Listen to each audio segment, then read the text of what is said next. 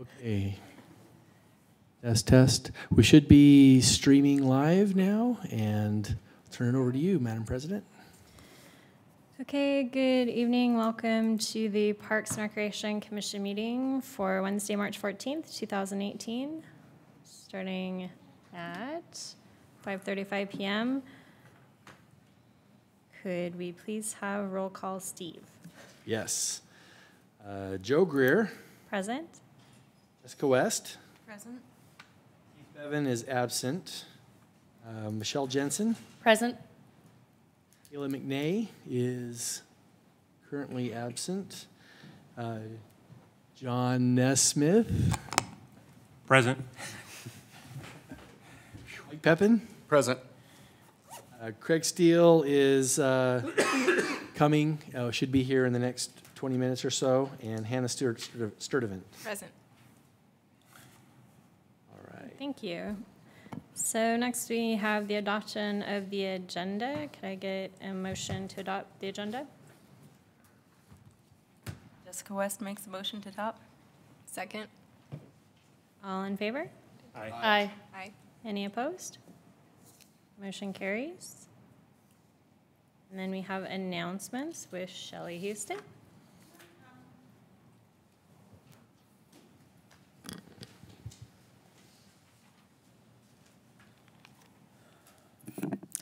Good evening, commissioners, councilmen, other distinguished guests.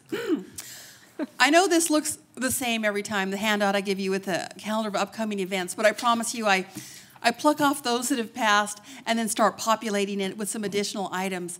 So I won't bore you to death and read it to you verbatim, but we would remind you of a couple that are maybe highlights. First and foremost, tomorrow is our dedication ceremony for the Journey of Heroes art installation in Heroes Park. And the sun will be shining and the birds will be singing when we convene at 4 p.m. under tents, just in case they're not.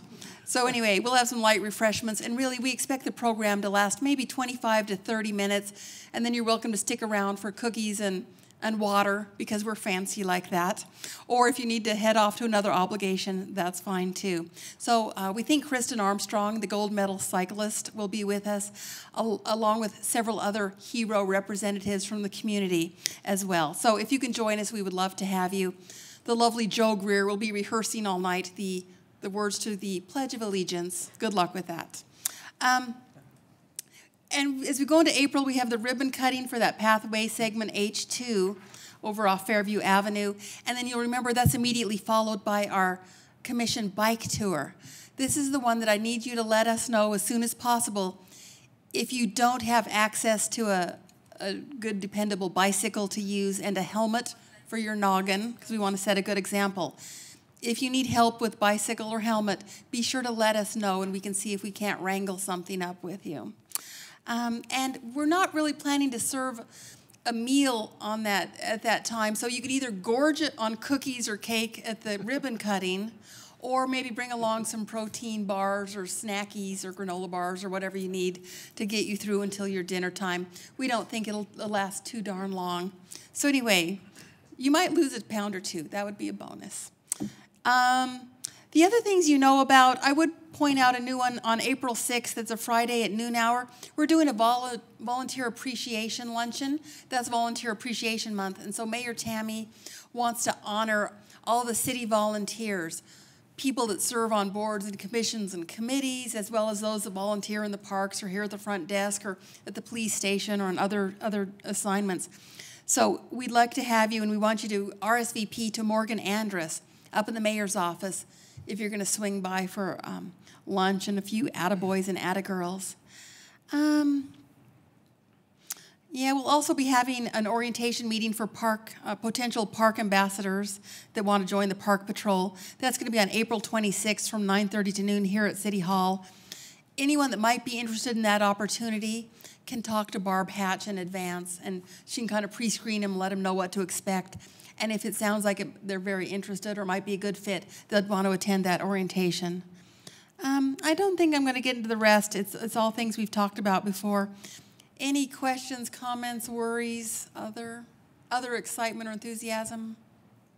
No? Okay. My work here is done. Madam President, I actually have one other event to let you know about. I was just looking at the email because I just found out about it yesterday. But there is a bike share program that's actually coming through the, as a recommendation to council through the Transportation Commission. And they're going to be presenting to the council on March 27th. So as a heads up, I do believe that each of you will be getting an email from the planning department because they will be demoing their bikes and things out in front of City Hall prior to the council meeting that night, and they wanted to invite the Parks Commission as well. If there is interest from the council in moving forward, I do anticipate that we would have a presentation from them to this commission because there would likely be some interface between that bike share program and our parks as likely places that bikes might get parked for that program, things like that. So more to come on that at a later date, but I just wanted to give you a heads up that you may be receiving an invitation through the planning department to come and check out their bikes and things if you're interested that night. And we'll look forward to a future presentation to the commission on that topic. Also, I recall receiving an email that had a link for that park naming that we had talked about. So the park naming is underway. It launched at the beginning of the month. I checked yesterday, and we had 200 responses, just under 200 responses so far. All the names were fairly evenly matched. And so all were definitely still in the running. It will remain open really for the next 6 weeks until the end of next month. Their plan was to have the current SurveyMonkey survey open until the end of this month, and then they would create a new URL so that they could put it out through the water sewer bills that go out as a newsletter, and kind of track that response as well. So still open for, we're like 2 weeks into it, 6 weeks to go. 200 responses so far and pretty evenly matched at this point. Yeah. Madam President? Yes. Steve? Yes. Like anything new that's like the other comment, like anything that's been interesting that not necessarily funny, but any good ideas as far as names are concerned that aren't part of the 4 that were offered? There's a variety of responses in that. Certain people have, ideas for people that they could be named after. The one that stood out to me was Inspiration Park, was a name that was thrown in there. But they're kind of all over the board. There's no theme growing out of the other list at this point.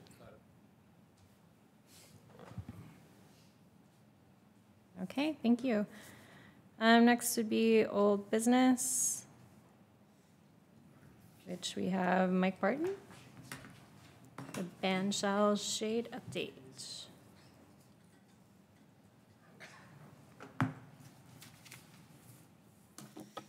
Thank you. So last summer we brought to you a couple of different concepts to add shade to the front of the band shell at Kleiner Park. The current band shell that's seen here is facing west. So in the summertime, starting at about 2 or 3 o'clock, it's brutally hot in there. We've done a little bit of work on the hillside. We planted about 25 larger sized trees that are doing really well. I think they were probably 20 feet when they went in, and they put on about 3 or 4 feet of growth last year. So they're actually filling in to where the spectators can have a nice, comfortable place to sit. So the next thing that we wanted to work on was how do we keep the performers cool and it's just brutally hot. So from the discussions last summer, we came up with a concept to add these sails to the front of the band shell. And there would be 4 posts along the front, and then these 2 these two cloth pieces that overlap would connect to one common post towards the back of the band shell. If you look at the very back where that wall is, there's a space behind that where performers can come out, and if you had to do a costume change or something, you can get in there. So it wouldn't interfere with that. So we've been working on this concept to make sure that, you know, just from a constructability point of view, that it would work, it would cast enough shadow on there that we could actually build it, and that it wouldn't interfere with sight lines from the hill. So as if you're sitting on the top of the hill, there's kind of a fine balance there between, you know, we want it as low as possible, but then we didn't want to block the view from anybody sitting towards the top of the hill. That's just another view that gives you a little different perspective. So we think we have it pretty well worked out. You know, aside from the colors wouldn't be maybe that necessarily. We'd probably go with some earth tones or something, but that kind of pops. Here is a view from up on top of the berm, and it gives you an idea from 2 o'clock on how the shadows would work their way across the performers at the front of the stage. You can kind of see, and then some of the trees on the berm start to take over at 6, 7 o'clock. So there's a pretty good period of shade there. I'll run it through again, and just so you can check it out. What time of year is this done? This was, that's a great question. Yeah, thank you. July 10th, 15th, something like that. Angularity of the sun does make a difference. Absolutely, yep. Yeah, we wanted to get worst case, and that's about as bad as it gets right there. So we had that, and then what we did is we brought this forward to one of our recreation suppliers that has built a lot of picnic shelters for us and playgrounds, and we asked them to price it out. And what they came back with is a version of that. They came back, instead of the 2 overlapping pieces of fabric, they came back with 3 triangles. So you can kind of see that's just in plan view, and then that's what it would look like where it's colored up. You can see they still have the same 4 posts out in the front, connected to a common post in the back, but these are 3 independent shade cloths. And one of the reasons that they went with that is that they said those cloths would weigh about 350 pounds each. So the concern was just, you know, having people go up in a lift and connect them, and how to unroll it and actually physically get them up there and remove them, because what we'd want to do is we'd want to put them up about June 1st and remove them in September. Because there's times of the year you want to be in the sun. I mean, if you were doing something out there now or in April, you want the sun. Mm-hmm. So we don't want that up. And it just protects it and gives it a little bit longer lifespan. So, I mean, we can do it, but personally, I don't think it's as attractive, but I think it would, you know, for the guys that have to put it up, it might function better. So that's the presentation, and I think the ask is, are we on the right track with the shade cloth there? Are we down to just colors that might blend in with the park? We do have some budget money left over from other Kleiner projects that would fund about, so this price, we had it priced out. This came back at $104,000 installed. And that's without bonds and insurance and contingency. So to request a budget to do this, you know, it's in the, we would need a budget. We don't know what's going to happen with steel prices and construction next winter. We're talking about a year from now, or putting it in. So realistically, a budget the reasonable budget for this would be $130,000 to $140,000. We may not spend it all, but just as a budget number. We have 50 towards that. And so we want to find out from you, is it a good idea? Is it a worthwhile project? We'd like to do a budget enhancement to fund the difference. So it would be probably a $90,000, $85,000, $90,000 enhancement to our budget. So with that, I'll stand for questions and appreciate any feedback you have. So Mike, I have a question. What is the life expectancy of the fabric? It, I have an idea. yeah, great question. It depends on how many months it's left up. And if we leave it up June, July, and August, we can get 15 years out of it. And then are the posts, are those powder coated? They are. Painted? Okay. Yep, powder coated. One of the reasons that it is so expensive is that the footings that you need to put underneath these things are gigantic. The piers are huge, yeah. They are not just a bolt down thing that you'd see at a restaurant.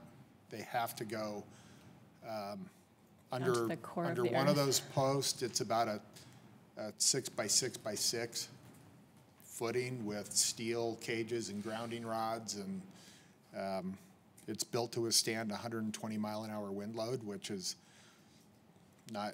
It doesn't. It's hard for us to design to that, and we've had this ongoing conversation that if we have a 70-mile-an-hour wind, nobody's in the park and the fabric's likely torn off. So why do we need the poles to withstand 120 miles an hour? But that's what the building code says, so that's what we need to follow.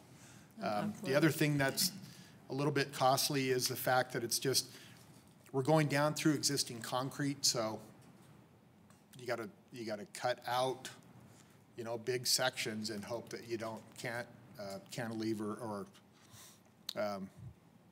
undermine the next slab, and it makes guys nervous. And then also the back pole, they have to work up inside the band shell. So there's really no good access in there for any kind of big equipment. So it's a lot of handwork, and so just some of the factors. Madam President? Yes. So Mike, with the different design, what does it do to the shadow study, given that you have gaps within, because you have the 3 triangles instead of the overlapping? How does that affect the shadow play in July and August? Yeah, good questions. So the shadow study came from the architect that we had work on the concept. So these people, I don't think, have that capability. We could look at that. I don't think that it would change much because the cloth is still the same distance out over the steps forward, and it's the same height. So there may be some gaps that you see in there, so you can see where the sun might cut through. I don't know if that's a deal killer because you could maybe move around and hide from it, but I would expect that it would be relatively close to the one we did on the other one. Madam President? Yes. Mike, if the goal is to provide the best amount of shade, and this second rendering is more of a weight allowance for ease of putting up and down, you'd really have to consider what the experts say on what's going to provide the most shade, regardless of the weight of the fabric. Yeah, I agree. And I've been kind of thinking in my mind, how exactly are we going to get, if it weighs 350 pounds and you hook a side and then so there's a couple of man lifts that would come into play. It's not so I know we can do it. That was it was a comment that this, Superior Shade made, and I don't know if it was generated from the fact that they don't sell the other style, or they just wanted to sell this. I don't know. Madam President. It seemed like a legitimate. Yeah, it's like. Well, I don't okay, great, disagree you with the guys. second at all. I just think of what the primary purpose is, and your team or a local team can figure out how to get up the best shade. I think this is the best design. Yeah, I really I would do. agree. Madam President? I guess feedback on whether or not we need it or not and do a budget enhancement, I would say absolutely, because we have a venue that at least a couple months out of the year is unusable because of the heat, and that happens to be when the most optimal time to use it is. And my other opinion is, I think you need to do what it takes to do that design, because not only aesthetically it's a lot more pleasing, it does provide a lot more shade. And I think you need to figure out how to put it up. That's my Okay. Yep. Madam President? Mike, can you go back to that graphic, to that video? Because it looked like the stage was still unshaded for several hours of the day. lose it when it goes down just a little bit. Yeah. Sun sets. Yeah, Lose a little bit. the sun sets, but it just looked like Yeah, let me see, let me try the to stop performers it are at, out of shade so for right like. about there, at 5 o'clock. Yeah, it just looks like they don't have any shade from 4 to 7 o'clock. And is that the most brutal time, or is it around 2 or 3 o'clock? No, 5 o'clock's brutal. I think what we need to do is, there's a balance, like I said, that the height, I'm not sure the height of this would really, it reflects what we would actually propose, in that we need to go to the top of the hill and say, okay, at 10 feet or 11 feet, you can still see the stage, that's where it needs to go. I mean, because, you know, and even sitting down at the top of the hill or close to the top, because we don't want to make it too high because we compromise shade. We don't want to make it too low because we compromise views. I would just say that we would go out there and, you know, it's still a little bit of a work in progress, but we would confirm those things. Madam President? Mike? So if we do have questions about the shade and what's a better canopy, have we talked to a company that specializes in shade, like ShadeWorks? And I see their flyers all the time. That's why they come to mind. But and just ask them to propose something to us? Yeah, so this was done by Johnson Architects. Okay. And what I think the approach I would take is to take this and put it out to bid to multiple companies. I mean, the one bid that we got and the return design, we just wanted to get a price to see if we were in the ballpark with our existing budget or how much budget we needed, just to get some, excuse me, some planning level numbers. So we're not. CoverWorks doesn't do this stuff. I know they don't. They do backyard awnings and stuff. So we're not, with that, the different options, and I don't remember the difference in all of them, but some of them you put it out to bid and it's special to exactly what you want and you're just asking people to price it. And then the other way, Right. you say, we have this much money, you show me how you do it best. Yeah, Is that a no, request for proposal? Is that kind of what we would be doing then with this, so it doesn't matter what design we necessarily pick today? I would We put would this let them do design, it?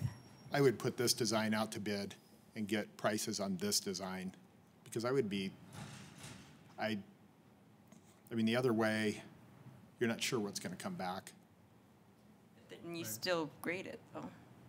No, I know. That would be a design build, where I think we have a good design. I would rather just bid it, I think. Unless, I mean, we're here to talk about it, so. Madam just President? Personally, I think I would just bid it.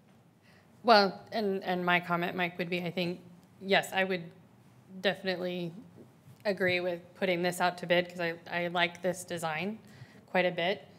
But it might be really interesting to see what a shade company, do this as tell us what this would cost us, but if you have a really great idea, what would that look like? Because they may have had some experience in doing something similar that would provide us the ability to provide shade at a weight that is supportable by staff that, so you could Okay. potentially try and go at it both ways. Madam President? There may be a material there that could be lighter than 350 pounds too, It's possible. you know. Yeah, and I don't know what, I mean, it's hard to make a blanket statement that these are too heavy because you don't, we didn't give them any parameters on the material. So it could be really heavy, thick canvas that's gonna last 30 years, or it could have been lightweight stuff, we don't know. I mean, it was just, there's some details to work out for sure. But I think what I'm hearing is, yeah, this, you know, it's a worthwhile project. Pursue the overlapping fabric, request a budget to fund it, and when we get down to bidding it, request prices on this or equal or alternate designs to this. So maybe we could save some money. Mm-hmm. Does that kind of capture what your Value thoughts are? engineer design. I hate that word. Madam President, my thoughts are just that maybe there are companies that specialize in shade, so going to them and just asking what they think would be best, you know, might just completely blow us away, and Yeah. they might have some better idea. But I like the original design that you guys had over the second version as well, with the 3 different canopies. Madam President, if I could just interject, both designs came through shade companies. This one did come from Lindgren Architects, but Johnson Architects with Walt Lindgren. But he had engaged a shade company in coming up with it. And then the design with the 3 was from sending it out to a shade company and saying, please give us a bid, and they sent back that design themselves. So 2 shade companies have been involved so far, but there may be others. So maybe you could, maybe you could ask for a bid and then a bid alternate, and the alternate would be a variation of the design if they have a better concept. Sure. But I agree that this design doesn't have gaps. My only concern is that it does overlap, so you do have some wasted material. So that's where, but it looks nicer. So that's probably why they came back with a 3-piece, because you can use less material maybe. So just for a point of reference, the material cost for the steel and the fabric is about $30,000, $35,000. Oh, okay. So It's mostly. So the whole grand scheme of things, it's the installation and the footings that really drive the price up. So the overlap, I appreciate that there's some waste there, but you know, maybe the back pole the poles need a little bit. You might have to go to a bigger diameter pole because there's more wind loading, because those are bigger panels. We haven't flushed that out yet, but.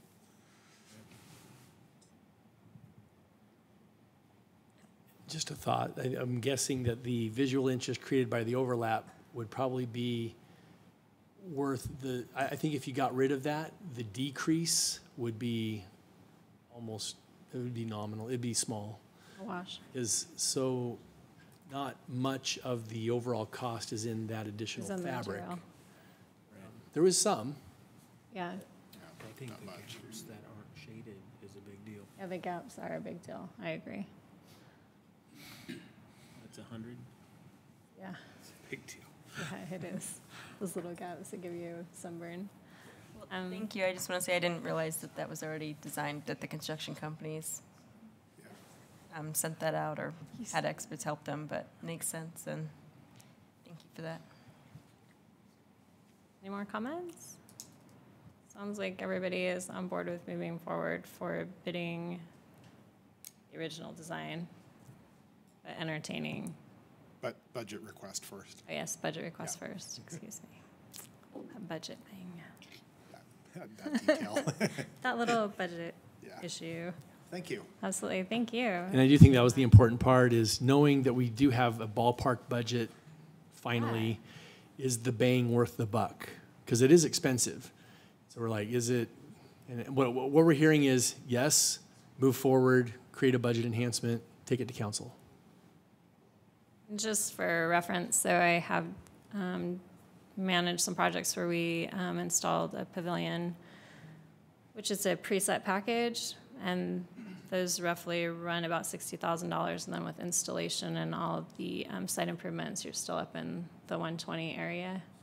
And those are 20 by, I want to say 20 by 60, 20 by 40, somewhere in that ballpark, so it's not too far off. Okay, now we have Kleiner Park Memorial Plaza fee updates with Steve.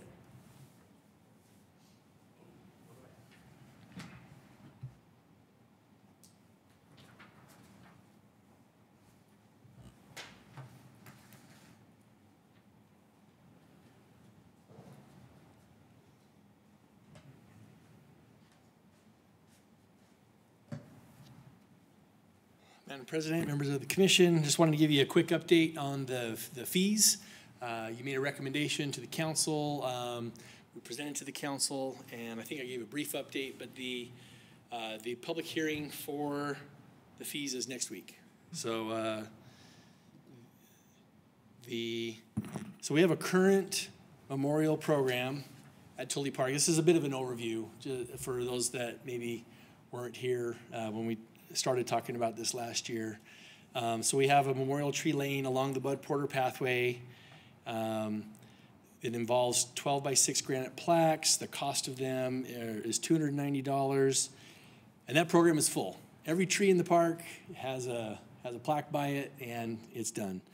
The discussion coming out of that was, let's not continue placing what amount to the look of a headstone by every tree in every park. Let's, well, you all know that we've moved toward, MIAC proposed a plaza in Kleiner Park, and that's where we're headed. But we also have another existing program, just to make sure everyone's aware of it. Here in Generations Plaza, there's these walls that have brass plaques on them. Those brass plaques are still available at the cost of $100. They're 4 inches by 2 inches, mounted on brick, and that's still available. The program's a little over, the walls are a little over half full. The most visible walls are the full ones, but there are, back sides and other ones if there's interest there. Fast forward to the program that we've been talking about for the fees, and that is the new memorial program with the Mayor's Youth Advisory Council in Kleiner Park. It's a memorial plaza with pavers. I don't need to read all the dimensions to you. I think you're fairly familiar with it. We did the presentation to you just a couple of months ago where we were selecting the tree, and that's the Magnolia Butterflies tree that you see at the bottom. Since the picture on the top was taken, the pavers have been installed, and I think Elroy was a big part of that. So some kudos to Elroy for leading that effort. And what's remaining is the planting of the tree, the installation of the benches on the sides, and then the plants and shrubs around the outside. Okay, moving on to the cost. This is what we talked about in quite a bit of detail, I think back in November, December-ish with the commission. We were trying to come up with what's the right cost here. So we detailed all of our costs, and that $250 would cover all the cost of the brick, the engraving, the mobilization, and staff time at a cost of $250. You can see the big cost in there is the mobilization. And that's important to note because I'm going to come back to that here in a little bit.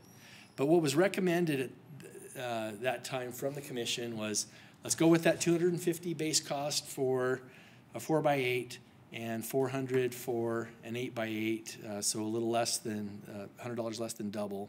And he also talked about a promotional period. We took this to council, had further discussion, and the first question was, what do other memorial programs charge?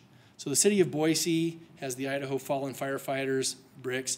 Those bricks cost between $100 and $200. Also the Veterans Memorial Park Patriot Walk bricks, a 4x8, same size that we have, are $100, and the 8x8s are $200. They also do have 12x12s, which we don't have, but they didn't list a price for those on their website. The discussion that ensued was about what if we, right now, our proposed costs have everybody paying the full cost for mobilization one at a time.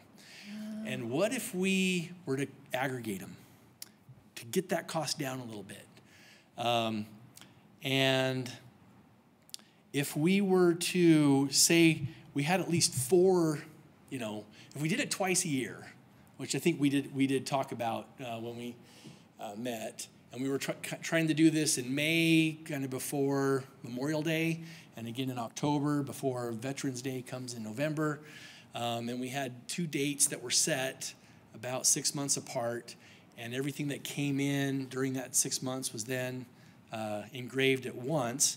And if you assume that we would have at least 4 come in and those could be split, you can get that cost down to 145, and then if you round that to 150, these numbers of 150 and 250 kind of match the promotional pricing that the commission was already recommending. I think the council liked the idea of this range being more in line with what other memorials are, and let's just make that pricing the standard pricing.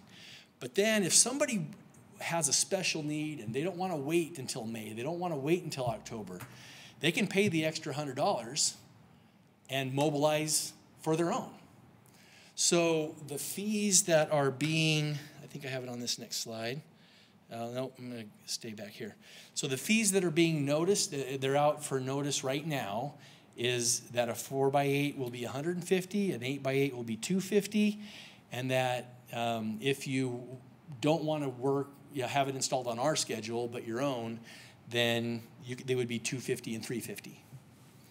Let me pause there and ask if there are any questions. Does that all make sense?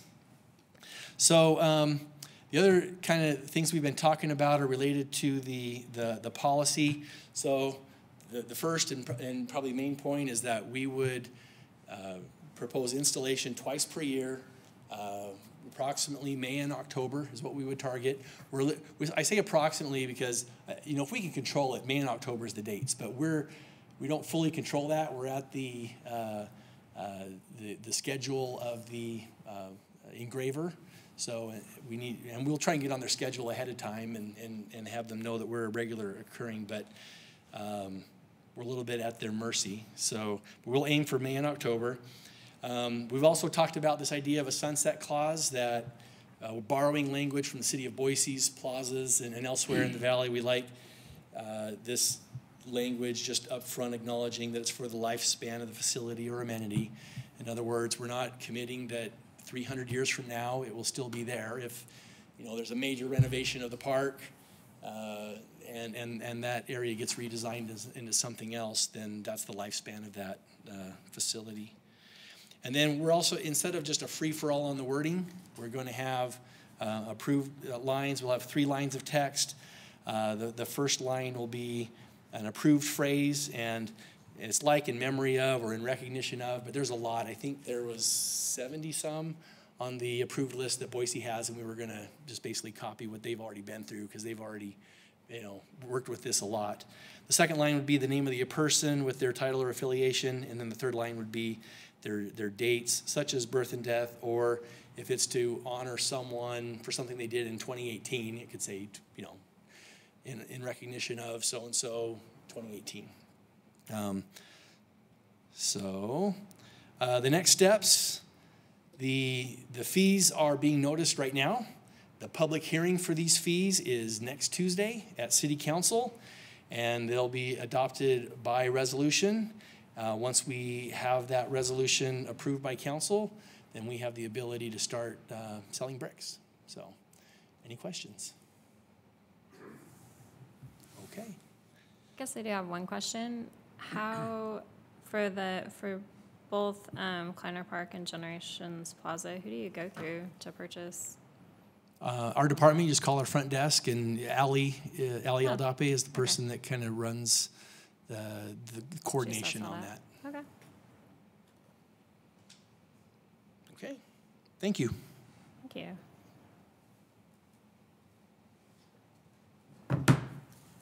Okay, moving on to new business. We have a forestry update with Roy Huff.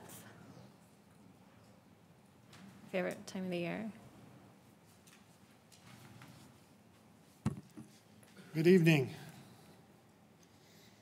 Thank you very much. Thank you all for the opportunity to spend a few minutes with you. And I don't think I've been here since late last summer or something like that. Can't remember.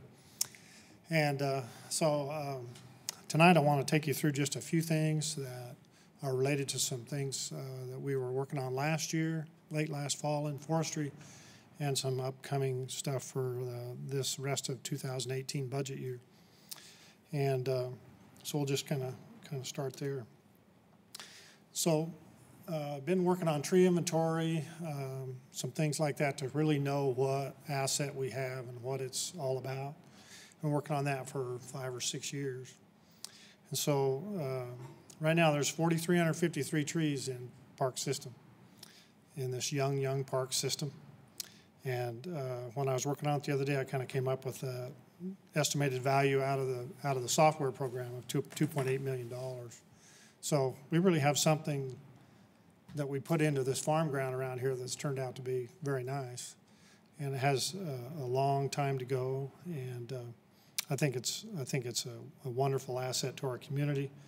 I get to put these PowerPoints together a little bit, and Shelley has to doll it up for me because I can get it all in there, but I can't doll it up. She gets all the pictures and makes it look really nice.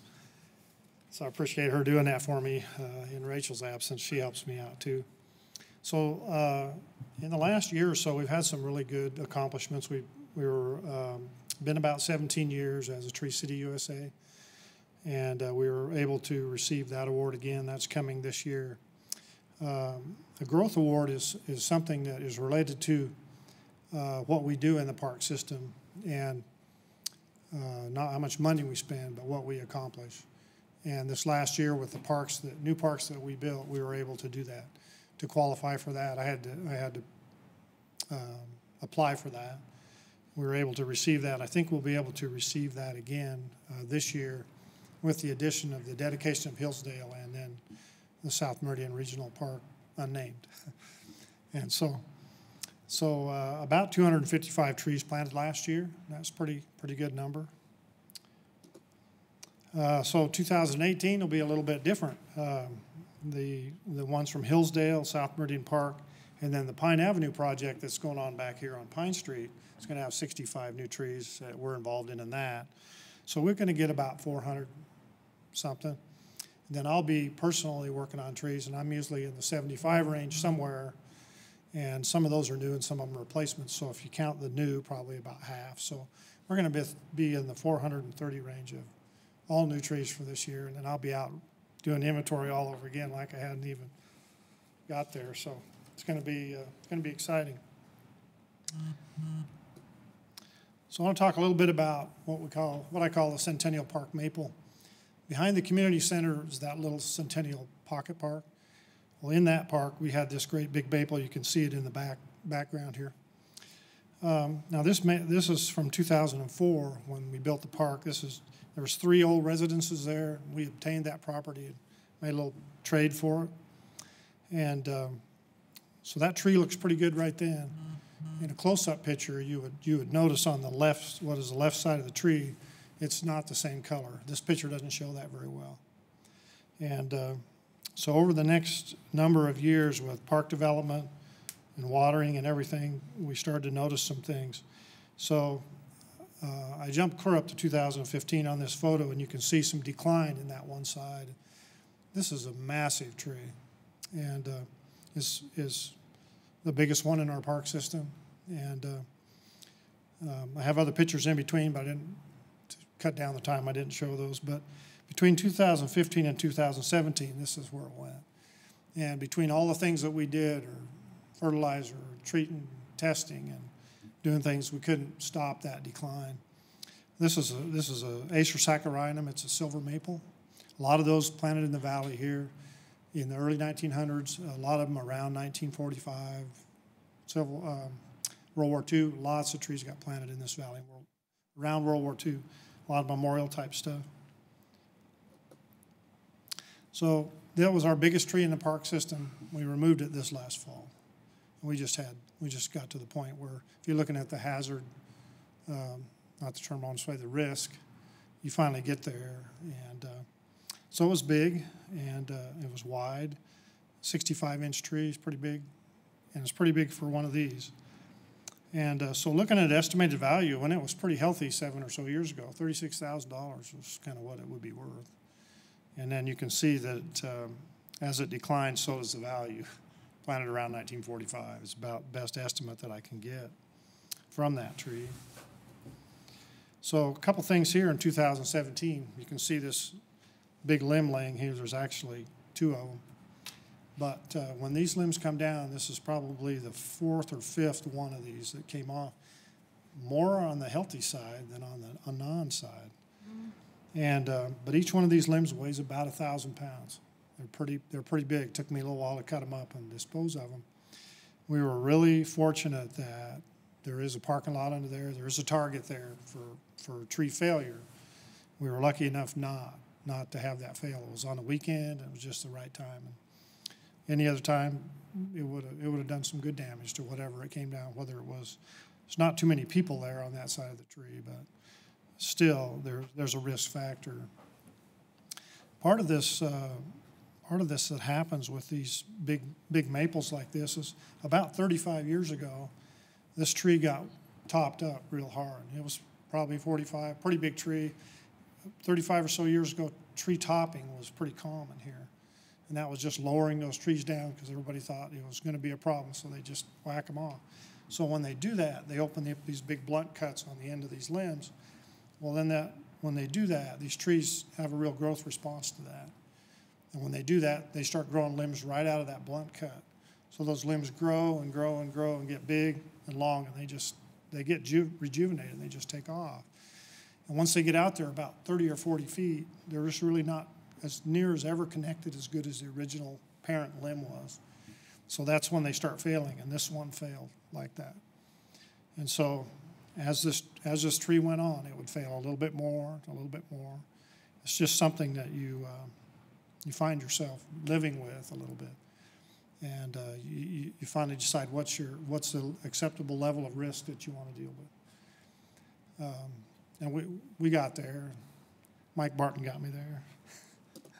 We have good discussions about tree stuff. So this is the trunk of that tree. So laying on the ground is 65 inches. It's 5 foot 6 inches tall. It's massive. It's 16 feet long. It weighs 16,000 pounds.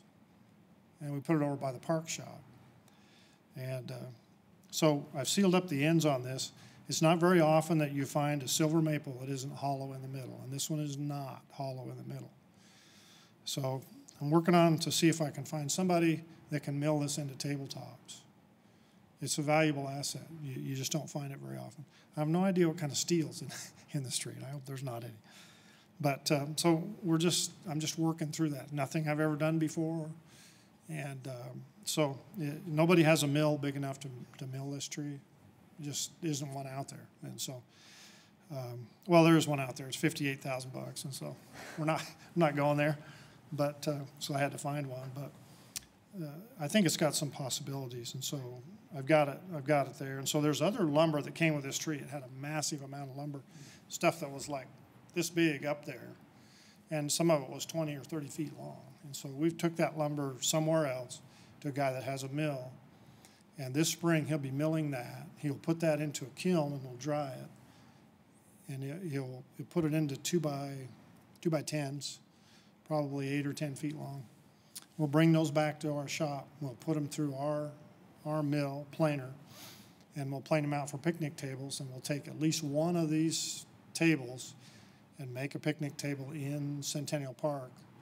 And we'll put a little stuff on there about the story of this tree. And then if I get any other tables, they're going to the shelter in the Arboretum, so I can tell that same story about where that tree came from. So I think that's going to be kind of fun, and it's just working through it is a real interesting process. So this is what it looks like now that tree is gone. If you look back at think about the first picture and you look at this one, it's like bare. It's like it's just like crazy. And so what I'm going to do with this now is I'm going to clean all this area. You can see right behind those 3 cars, there's a big area there. We took the stump out. And so I'll plant a Jefferson elm back in there instead of a maple. Elms are very long-lived, should grow really good there, and it gets really big.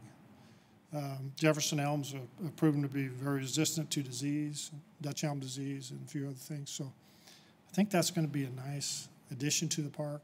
It'll be a long time before it ever looks like that. 30 years, it'll look really nice. But, so it's kind of an interesting. I want to talk a little bit about what's going on in 2018 on the Pine Avenue project. Mike and I got involved with that a little bit. We picked some species for this. We went down and I got to look at all the trees that were existing on the street, make some comments to Ada County in the early stages about those trees. And there were a lot of trees down there that have been there a long time. A lot of them were not very good. And it was clear that there was a lot of excavation back of curb with flood irrigation and stuff. And so it was, there's just a massive amount of those trees that just have to come out. And sometimes in upgrades, that's the way it works. And so out of 65 new trees, I have 11 or 12 of those varieties, about 14 different varieties of trees, but in sets of 5 like that, and they'll be scattered through that whole planting. And so real diverse group of trees going back in there. They're all medium-sized trees. Not going to be able to get the complete boulevard effect out of that street, but it should be really nice. And then we retained one chestnut on the corner of 2nd and Pine. One big chestnut tree. I want to talk about that one a little bit. It's an American chestnut. It's about 65 feet tall. Big diameter. It's okay. 60-foot spread. Really, really a big tree. And in May, it blooms completely white, profusely white. Great big, beautiful blossoms. It's extremely good condition. We're going to trim it later this spring because it hasn't been trimmed in a very long time. I think it's planted around 1945, and you can see on the slide what I think the estimated value of when I put it into the software data on my tree inventory. So this is kind of what it looks like. This time of the year when it's dormant, it just looks like all kinds of stuff there. And it's thick, it's in good condition. We had to take a limb off this one side, and Ada County's going with a new sidewalk underneath it. Well, I couldn't hardly walk under the sidewalk without hitting my head on that limb, so it doesn't meet code for sidewalk clearance. But it went right out kind of towards the house, but off the side a little bit. So we determined that taking that limb off was probably the best thing to do. If you look at a few other places on this tree, like up to the right here, there was a limb removed there. And I looked at any other wounds that have probably been in the last 10 or 15 years. It's still pretty vigorous, so I think it can heal that up. You can kind of tell how vigorous they are by how they heal up on their cuts.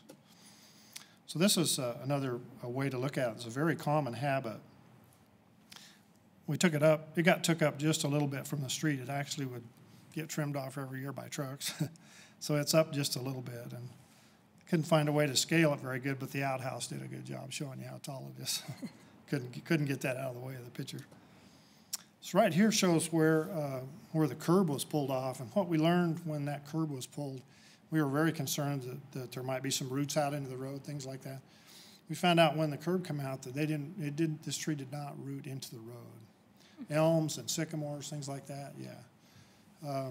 What it did is actually root parallel right along the back of curb. There's these great big buttress roots like this, and they come right out of that tree and they just turn and go both ways. So you know they're going to go 40, 50 feet, just like that, and then back around and towards the house, under the sidewalk. That's very evident. So the new curb goes right back in the same spot. So we're going to put that curb back right against those roots. Do everything we can do not to damage them. So this is that house. And so one thing that we have a little challenge with right now is that all these houses were sewered to the back alley. Well, now the sewer's in the front. So they've got to come through this tree root zone to sewer it. And so we're working with them with ACHD right now to figure out how to bore this. This root zone has never been excavated on this tree. And so if you see where the one stake is here, about 7 or 8 feet to the right of this orange stake in the middle is where that line's going to go. So we're going to try to go underneath that root plate and up to the house and come at a 2%, clear out to the street, 2% grade, and see if we can avoid any more damage to this tree at all. It is an excellent specimen. There's another little picture of it, and but this time of the year it just doesn't have any of the magnificent. Hard to see what it's like. It almost looks like, ooh, that thing's needs some trimming or something. It does need some, but it is full of live bud, which is really cool. So sure interested in all those little things I'm working in. I'm having a lot of fun with that, and we'll see if there's anything special that I missed. But if anybody has any questions, I'd be glad to answer those. It's just kind of crazy what we do sometimes, but planting time's coming and Arbor Day's coming on April the 13th this year, which is like 3 weeks early. I partnered with the city of Boise to bring a speaker in. He speaks all over the United States about Arbor Day. His program will be about 40 minutes. And then we'll go outside, plant the tree, and do some things. So it's different than what we've done before. I'm going to give that a one-try shot. I'm partnering with the city of Boise. So we'll see how that goes. And that'll be at River Valley Elementary this year. And should be exciting. Madam President, I have a question.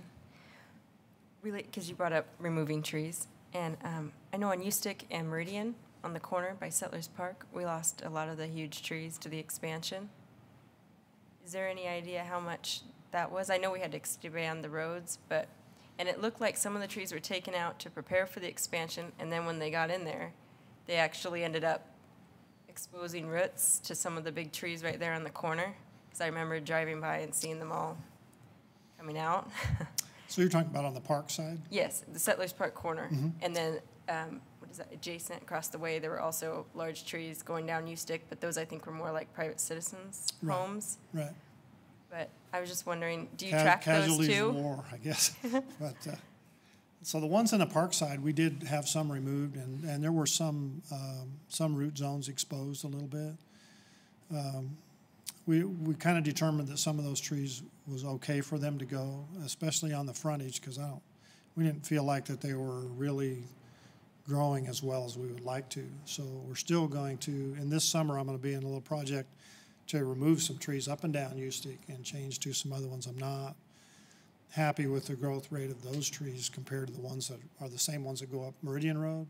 They're a lot better. So there's something going on with those, and it's been going on for a while, but they need a little bit of help. And at least on that corner, the big oak on the corner wasn't affected. That's a big tree. That's 44-inch DBH, and it's planted around 1935 or 40, but it has a 105-foot span and it's 80 feet tall. It's a crazy tree.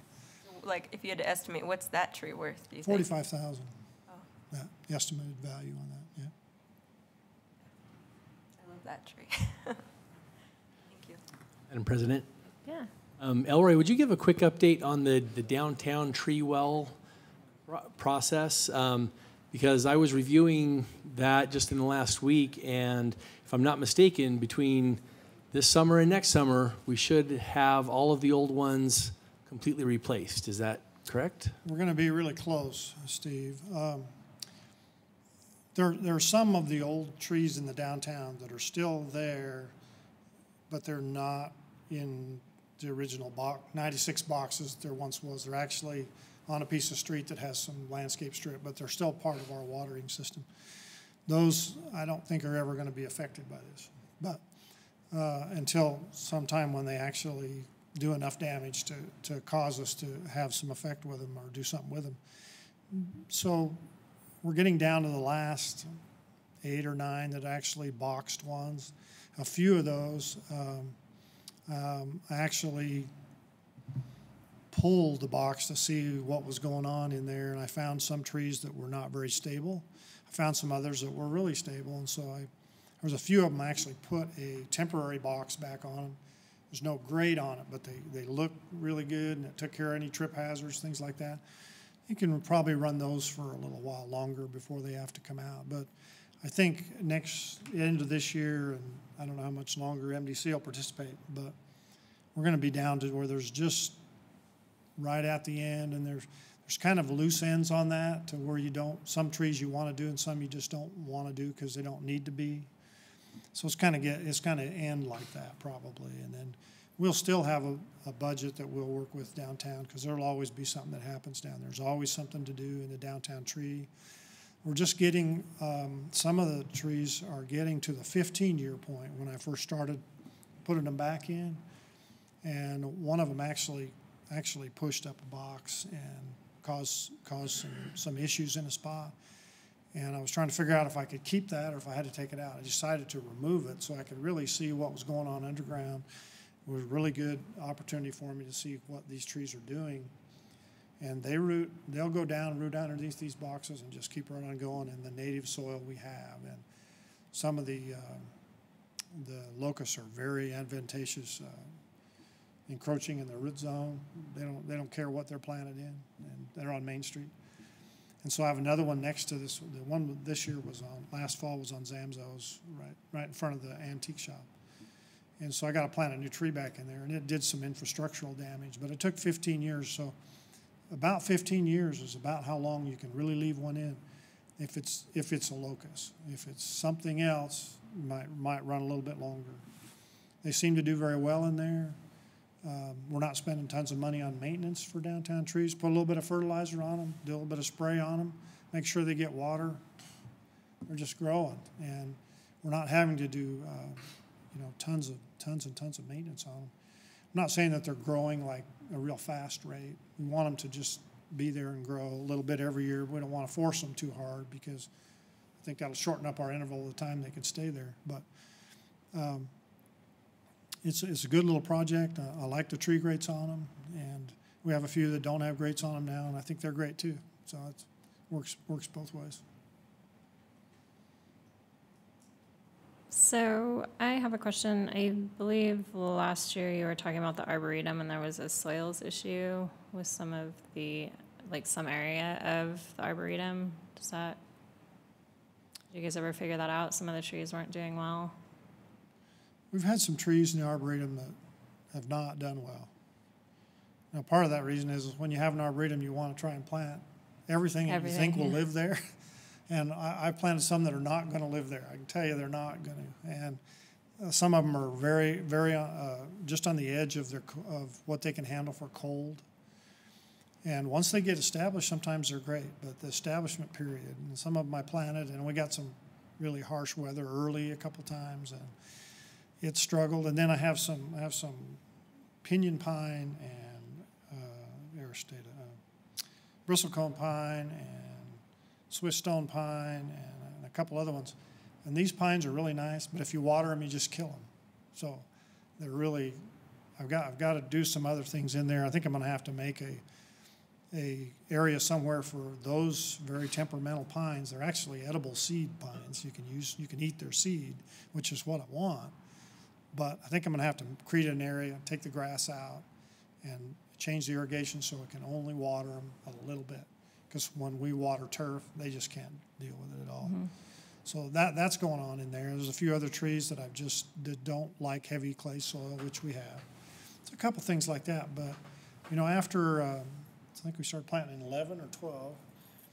Well, after a while, you get 5 or 6 years down the road, the trees that are going to die are going to die, and the ones that are going to live are going to live. And if you look at it now, you can kind of tell through the park that there's certain trees that are just going to live. And we keep taking out and planting different ones. Some of the maples that we had planted in the parking lot on the west side, I had to completely go to a different maple that has much more vigor, hybrid vigor, and that seems to be better. And so some things just don't survive in the heat island environment. And so back to the Arboretum, there's just some of that in the Arboretum. And I've got about 20 more spots in there that I might squeeze things in before I overplant. I want to be careful of that.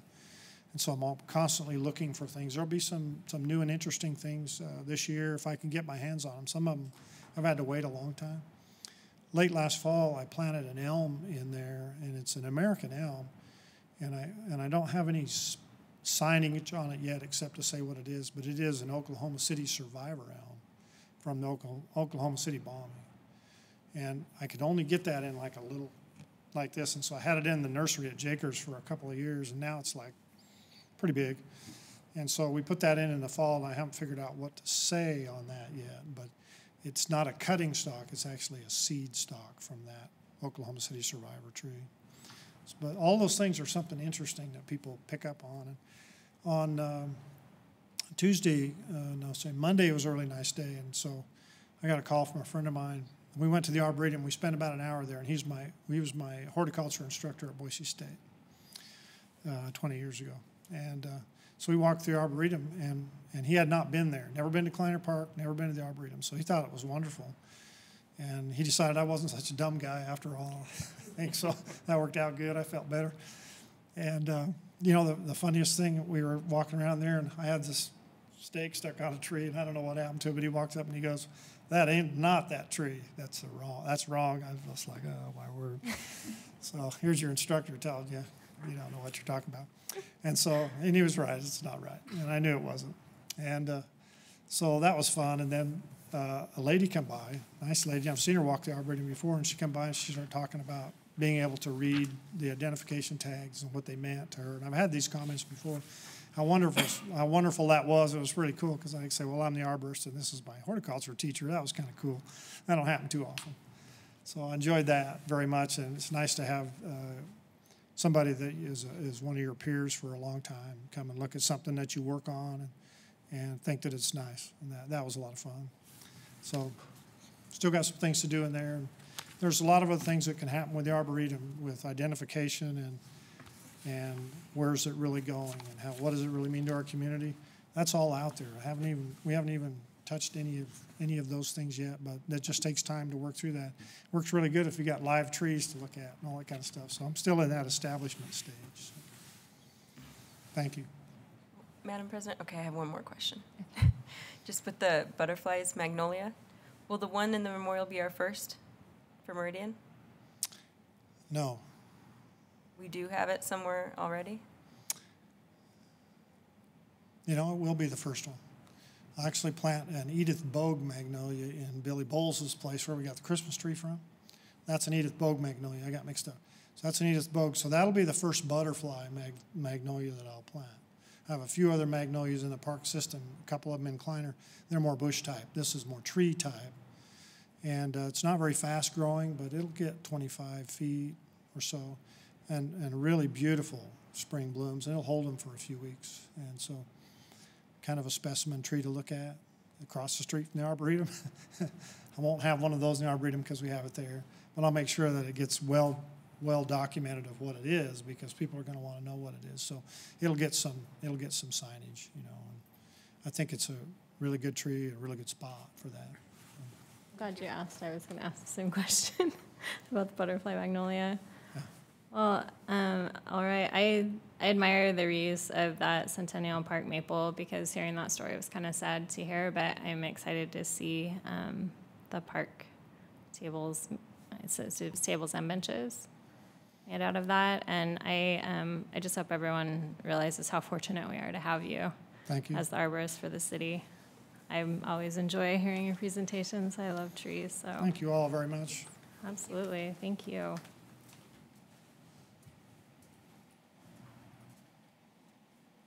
The other new business we have is the neighborhood park theming ideas discussion.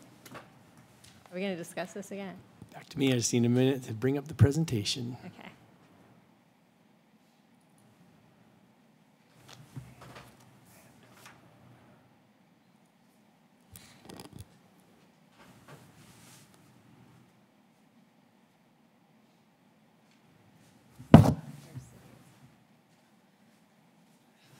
Madam President, members of the commission, we want to engage you tonight in a discussion about some neighborhood park theming, some recent successes, and maybe and particularly on where we want to go next, where we should focus next.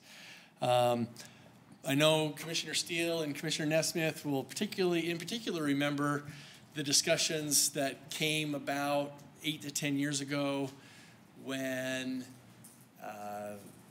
the comments started coming that, you know, all of our parks are kind of the same.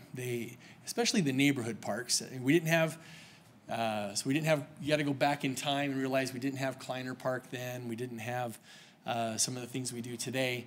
We had a standard prototype that was working pretty well for neighborhood parks with a similar restroom and a similar picnic shelter and some little bit of variation in the playgrounds, but a playground and a basketball hoop and an open play area and a pathway, and they were very similar. And the discussion started back then that, you know, we really want these parks to have an identity.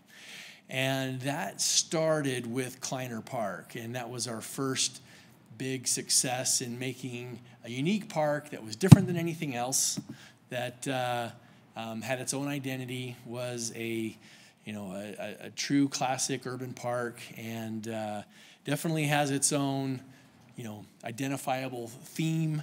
If you saw a bench, you would know it was from Kleiner Park. If you saw, the entry gateway, if you see, all the architecture, the colors, the theming, it works together. Since that time, we've been trying to play off of that success and build off of it as we move forward. One of our recent successes is the Keith Bird Legacy Park. We worked hard to give that its own unique identity with the art that had meaning in relation to Keith's life and loves and legacy.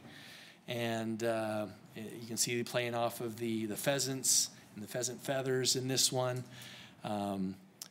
having amenities in it that were geared toward all ages being able to recreate and play together.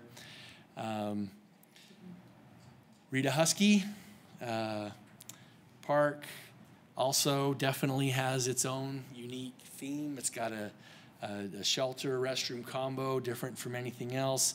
We've played off of that love of flowers in a way that is truly beautiful. I love the way that signage turned out. In fact, one of the things I want to share with you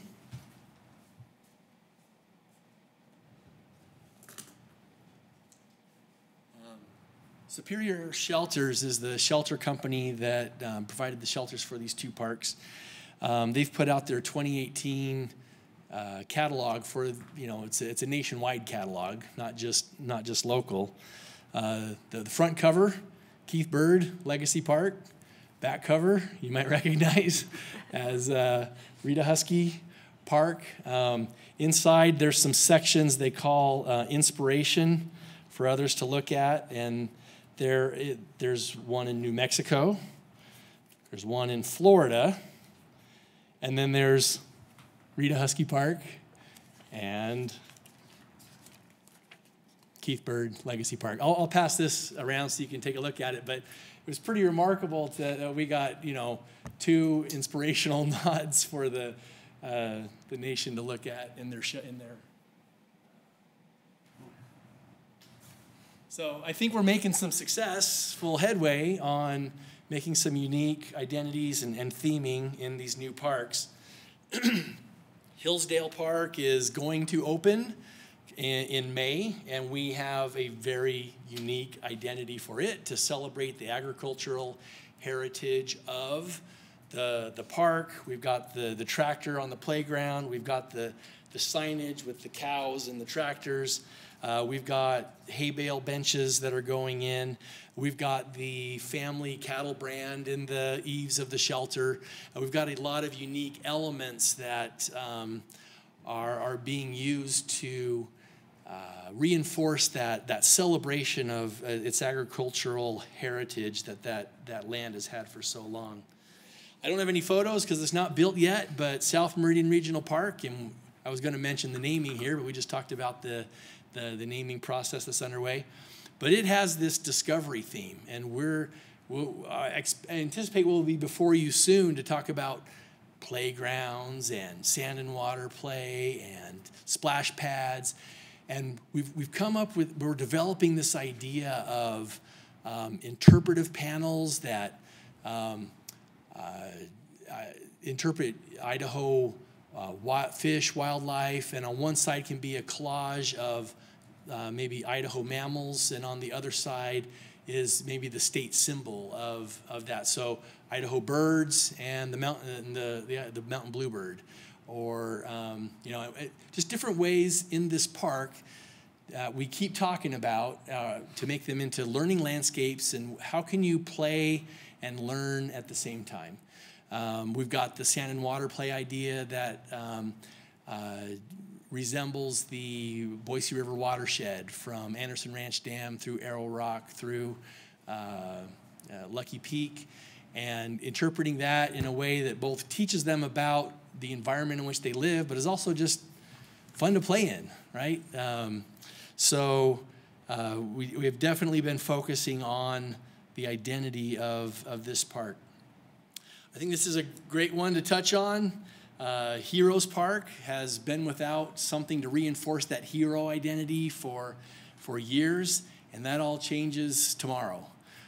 We hope many of you can come and celebrate with us. Shelley mentioned it at the beginning of the meeting, but tomorrow, Thursday, March 15th, 4 p.m. in Heroes Park, we'll be cutting the ribbon on the new artwork that celebrates a variety of national and local heroes, national heroes on the central art piece, and local heroes that were nominated by local schools around the pathway. So that's going to be a great addition to that park that helps to reinforce that park's name and identity.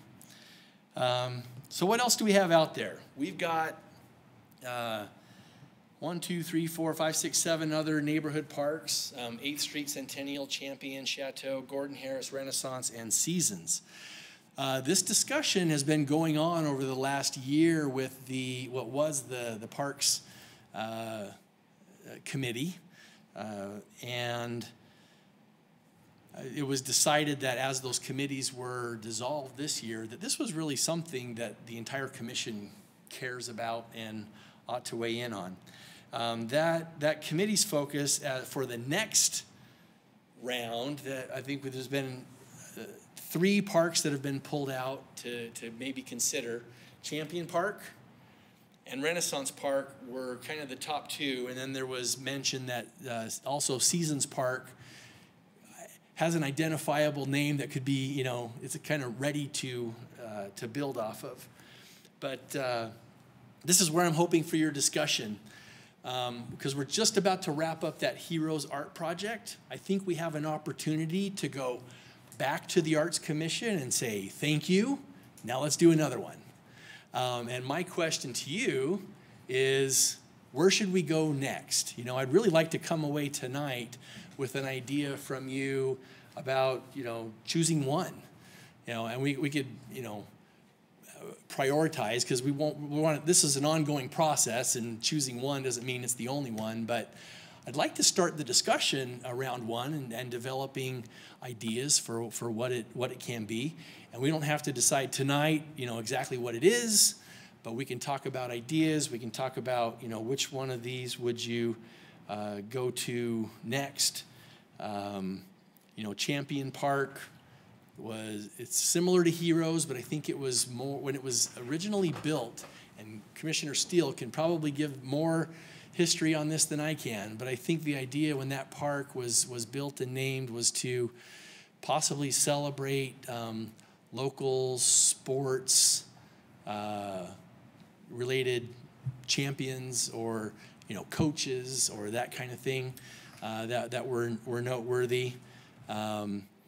Renaissance Park is down south in all the Tuscany and those subdivisions down there.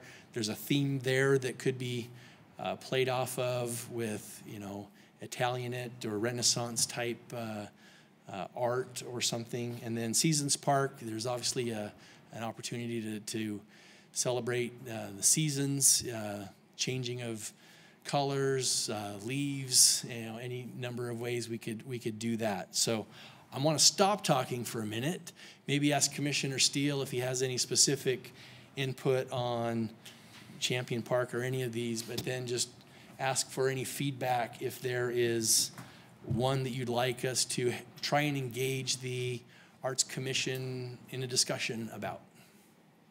Madam President.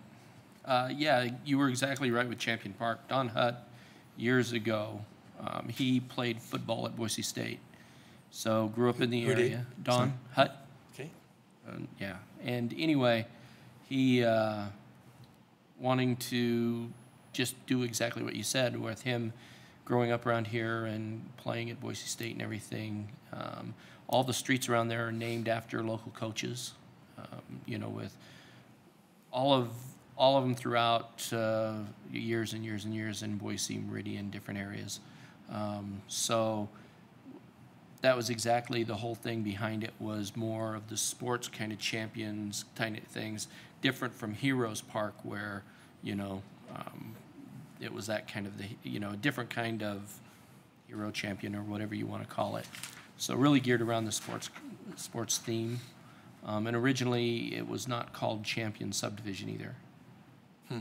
He did that after we named the park. Oh, yeah? That was his way to get around can't name the park after the subdivision. So he just named the subdivision after the park. So it's kind of funny. But yeah. So if we can kind of keep with that theme, and I don't know, it would kind of be tough, but you could keep it to a straight sports kind of theme without having the soccer fields or anything like that, more the legendary kind of coaches, that kind of thing. That's really what it was geared for. Okay.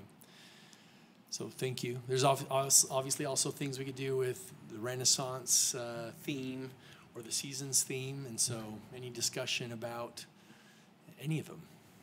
Do you have an opinion on which park needs theming Great question. first? You know, I'd probably go to either Champion or Renaissance next. Both have been talked about for some time. Both have a theme that's kind of ready to be celebrated or developed further.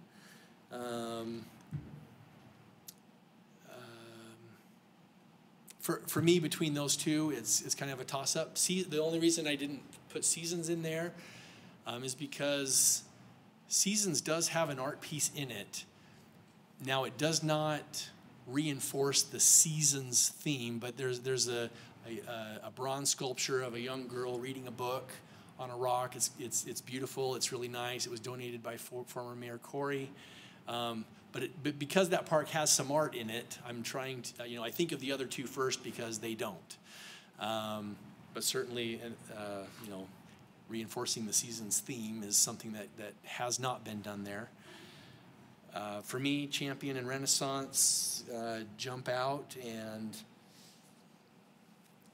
one's in the north, one's in the south.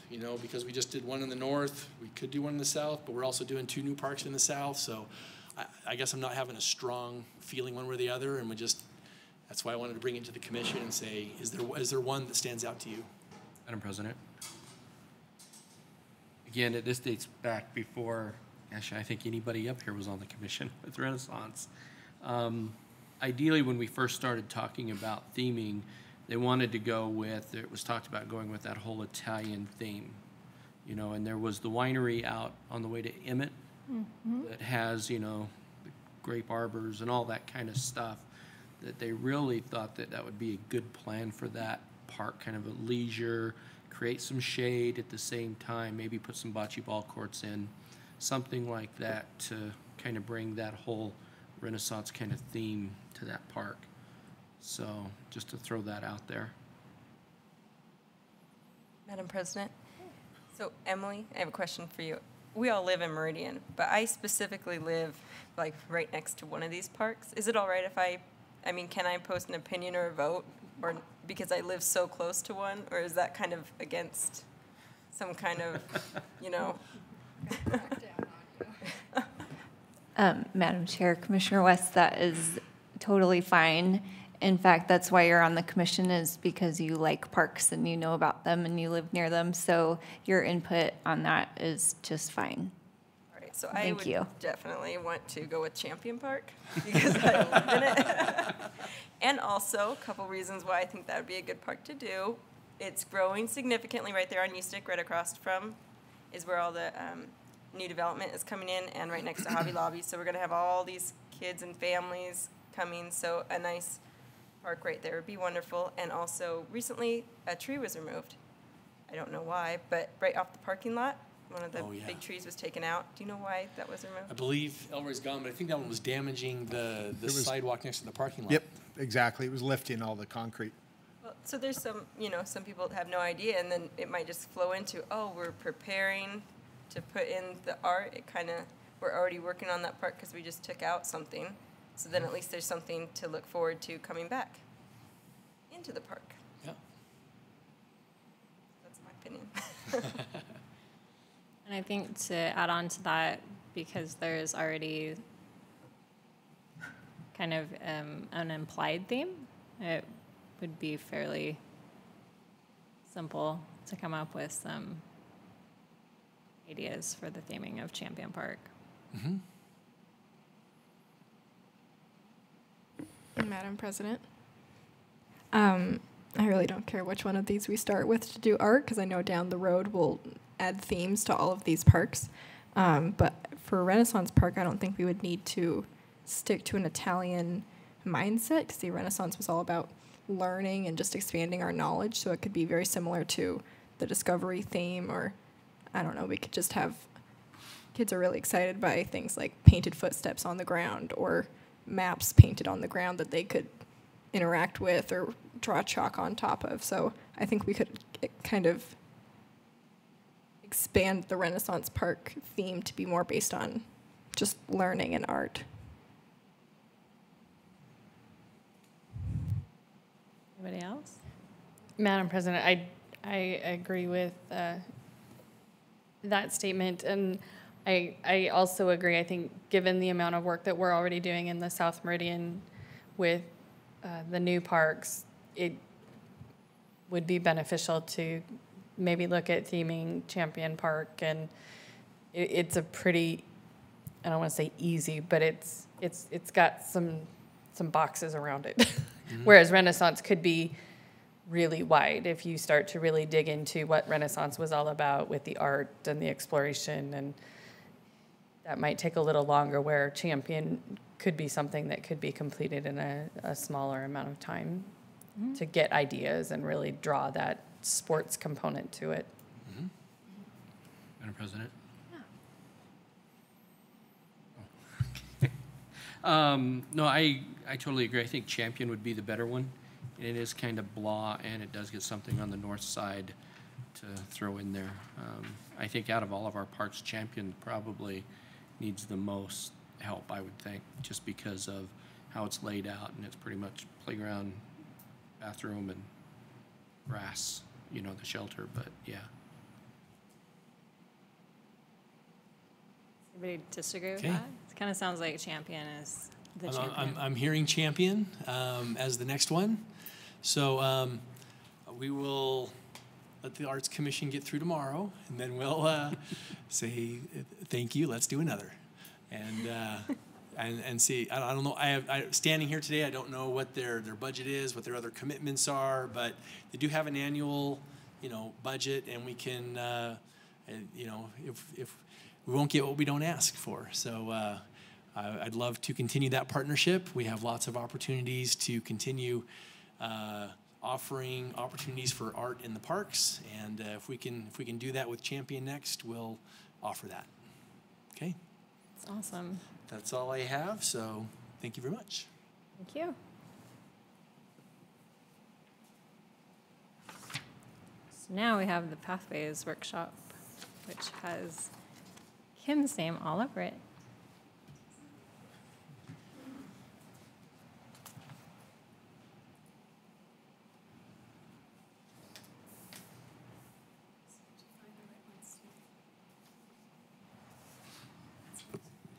Madam President, Commission members, welcome to the Pathways Workshop. This is my first, and so I'll rely on Steve or Mike if I deviate too much from standard protocol. Rein me in. So initially, well, recall I've been here between 5 and 6 months now. Time has gone a bit faster than I anticipated. And originally this workshop, I think, happens in the fall, and we postponed it a bit just so I could be more familiar with the system. So I'm going to give an update on some of the goals that were existing when I got here and what has happened towards those outcomes, and then propose some new priorities for the year ahead, some things that have surfaced. And a side note, I thought I recognized the Sidaway family here in an earlier incarnation, so thank you, Steve, for if any of you want to check out the cover photo just quickly. Daughter on the far right is the one that just got married in December, if you can believe it.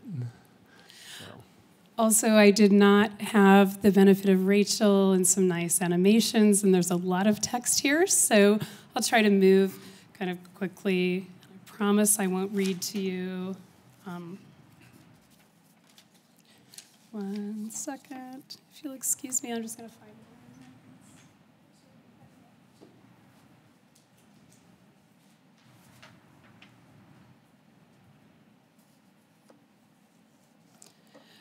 Okay, so this first goal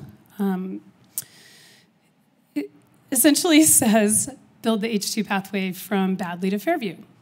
This has happened. This will be on the Parks tour. There's a fair amount of verbiage about easements and permits, all of which was largely in place by the time I got here. So for each of these goals, there's the goal stated and then the purpose, and I've tried to hold to this format, but the purpose seems to be kind of the underlying reason that we're doing the goal. So again, we're focused on 5 Mile Creek. This is complete. Goal number 2 is rail with trail. We've been focused on the half-mile segment just west of City Hall, and it's been a little bit difficult to get going. We are negotiating for right-of-way. We ran into a bit of a snag, and Mike has been the pretty skilled by default negotiator for actually acquiring a parcel. So this is moving forward. If we spend federal funds on this project, we will, and we do have some allocated that we can take advantage of, but they require a fairly extensive permitting process. So I'm getting a little off track.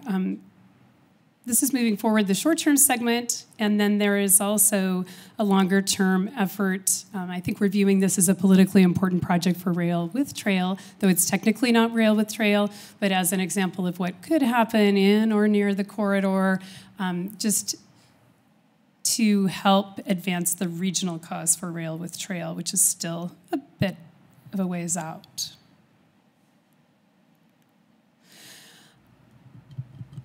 In terms of a purpose to create a fully connected pathway across the city, in talking with Steve and also in working on the Pathways Master Plan a couple of years ago, I know there were so many needs in the pathway system that Steve was mentioning.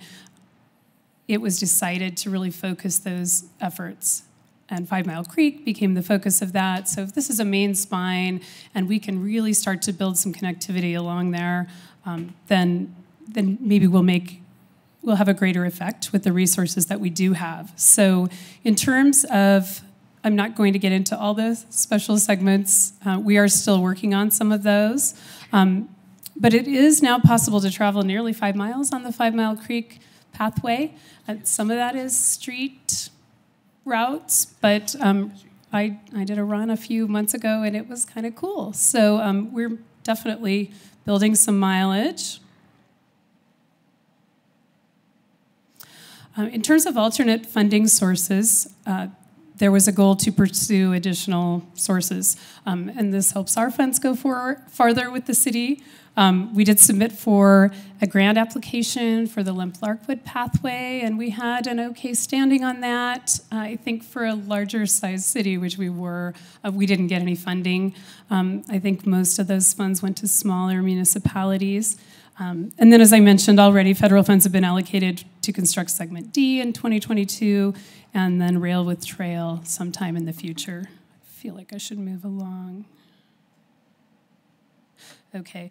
And then some talk, I've had thoughts on evolution of pathway signage. We do have some identification signs, say for the Bud Porter pathway. We have some directional pathway signs with mileage. And I guess I have more to say about that in future goals in terms of what's possible for pathway identity. But the short version of progress here is that, yes, we have, along the H2, the new segment, we have installed some new pathway signs, and also some exist in other areas. This goal, I believe, fell off the priorities for the Park Commission at large, but it was to provide, partner with ACHD to provide some links to downtown, between downtown and the pathway system. And that's currently occurring with the Pine Avenue project that Elroy mentioned, I know, with trees. And there are some pathway components, such as a pedestrian, I think of it as an eddy space, the planners say, but a pedestrian sort of refuge of Pine Avenue. Goal number 7, I think that we have a lot of great momentum with pathways here, but as soon as we can connect to the Greenbelt and the river and work with other communities, especially the City of Eagle, to do that, the faster we have a regional system or a tie-in to that. So that continues to be a priority. I have had intermittent and ongoing contact with Steve Noyes at the City of Eagle. In fact, I talked to him just the other day about what links from Meridian to Eagle are we developing, and I told him of 2 that have been identified and 1 that I have my eye on, even though it isn't part of the plan yet, on the 10-mile extension set for the future. So we've had some good interaction. We've participated in their master planning process, so I think that we do have some big barriers in terms of transportation, but we are working on getting north, which will open up a whole new variety of destination. Another goal, and this one I imagine comes around every year, is to update our pathways map. I know just since I've been here, either pathways have been built or I've noticed that, I'll go in reviewing a plan, visit a site and think there's pavement, where on the map it doesn't show pavement. So I'm in the process of updating this, and more on this subject later too. But we, as I understand it, present an updated map to council every year for adoption, so it becomes official in terms of our plan review. So that's planned. I don't have a date set, but it needs to happen this spring. Steve and I talked about this briefly, and I think maybe Commissioners Steele and Steve took a field trip relative to Locust Grove and the ability to get north. And I apologize, this slide, I had a copy error, so this isn't what I wanted to say. I transposed from report style to slideshow. But I think that the consensus or the recommendation would be to let the pathway north along Locust Grove. There's a fair amount of existing pathway, 10-foot pathway on one side of the street, and then some that jumps. But the remaining portions, I think, will be development driven. So that one is lower in terms of priorities. Did I get that right, Steve? I think, yeah. Yeah, it's high priority in terms of desire. It's lower priority for our funding because there is development that will continue that connection. So when you can see empty parcels and things, someone will come in and redevelop, and then that can be a requirement of their plat permitting process, then we can simply say what we want and require the development entity to implement. Okay, so that takes us to the end of the summary of past goals. Does anybody have any questions before I move on? Keep going. So Steve, if you can pull up this other.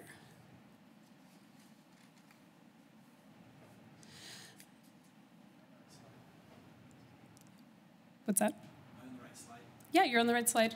I won't linger too long on this one. But these are, I think this is listed as a brainstorm. So we did come to you with, I've been kind of grappling with this information. Some of it is still a little bit new to me, and tried to organize it so it made some sense and not totally overthrow any past patterns. I have color-coded it. So you all have a list of priorities. They aren't necessarily, the numbers don't necessarily indicate priority order. Rather, I've organized them according to some of the more major, we were calling them, pardon me, purposes or overriding goals. So 5 Mile Creek, or is it Rail with Trail? I have a category called nuts and bolts, which is just kind of either pathway maintenance and upgrade or missing teeth kind of in the system. So that's the way I organize these. Pardon me. We're interested in knowing, these are, I guess, it's our first draft at what we think is important for me to spend my time on this upcoming year and for department resources to be applied to. So do you agree? I think whatever is on this list is a priority to us, and we can talk about how those may shake out. Some of implementation, as I'm sure you know, there'll be an opportunity or a funding source, or so it will shift in terms of how it actually happens depending on, and some of these are actually underway. So we'll come back to the overall list at the end, and I'm going to go through it in just a bit more detail in terms of things we think could happen. I've also divided it into projects or actions that build out the system, more built environment kinds of considerations, and then at the end, planning tools and process improvements, which are a bit more internal, but things that I've noted maybe could be useful since I've been here. So goal 1, complete Linder sidewalk widening. I have some bullets that would, that tell a little bit about each goal. This one is under contract, and it's set to start pretty soon this spring, and we hope to wrap up sometime in the early fall. This would continue. This is one of the expansion projects identified for wider sidewalk to create stronger connections along the 5 Mile Creek pathway. So this goes back to that focus on a single spine of contiguous pathway through the system. Goal number 2 is also oriented with 5 Mile Creek goal, and it's very similar. Widen the James Court sidewalks. This is a little residential street off of Meridian Road that connects I think the Bud Porter segment to one to the east along a drain. We have made some progress on this, but there's still easements and right-of-way to acquire. We have some plans that are underway and could be finalized quickly. So it's our hope to bid this project in the later part of this year. And I didn't include photos of a lot of these items because we are going on the Pathways tour. And so these will be points of interest, most of them that we'll highlight and talk about. But there's a stretch where H2, the new pathway, comes out on Fairview, where it's this beautiful pathway, and it's off the street, and it's wide, and then you hit Fairview, and there's some raised curb that kind of delineates a space for pedestrians, and then you head east to a crossing at Lakes Place, and it works just fine. I've been on this route as a pedestrian, but it's a little sketchy along the side of Fairview. So, and this is definitely an area where we could strengthen, make it feel like part of a pathway system through the use of paving or design, or I think there are some barriers like utility poles and signage, commercial type things, and we'll need to acquire easements. So I think this could make a real difference in terms of the perceived continuity of the 5 Mile Creek pathway, and some safety. It would really enhance safety as well. You've heard about the 10 Mile Road trailhead. This came out of discussions with ACHD and seemed like there were some opportunities for us to be involved with their road widening project and do a cost share. So, and this also ties into 5 Mile Creek pathway. Madam President, I just have a question, and maybe you addressed this at the beginning, but when we're looking at number 1, it kind of hit me. The Linder sidewalk, is the number 4 on the map, it looks like, and number 1 is 4. Oh, right. So the map numbers, and I'll get to that, Oh, so they're but that not is a supposed little to line up? confusing. Okay. They, that's thought more they were just like, the sequence that we would we'd probably start. We were going to start at H2 because we're doing the dedication and the ribbon cutting, and then as we wind our way out, yes, those stops are a little later on, so they're more chronological on the map, and these are just listed more according to the content of 5 Mile Creek or whatever the underlying purpose of the goal was. So I hope that explains it. It isn't too confusing. I've just been trying to map them out as you see Yeah, them. no, that's a good point, but yeah, the map's kind of a separate thing.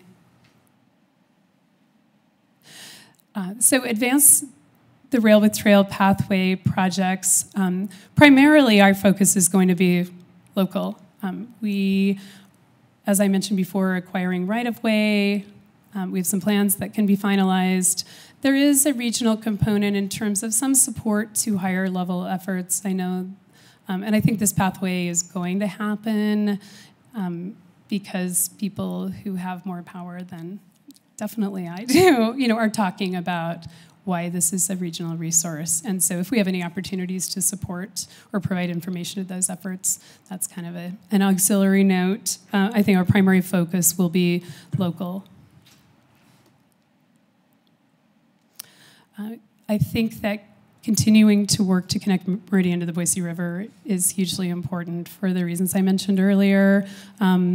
So, we do coordinate with Compass and support other interagency efforts to try to build regional connections. It's a slow process. It's good that people are talking, I think, in a bigger picture way.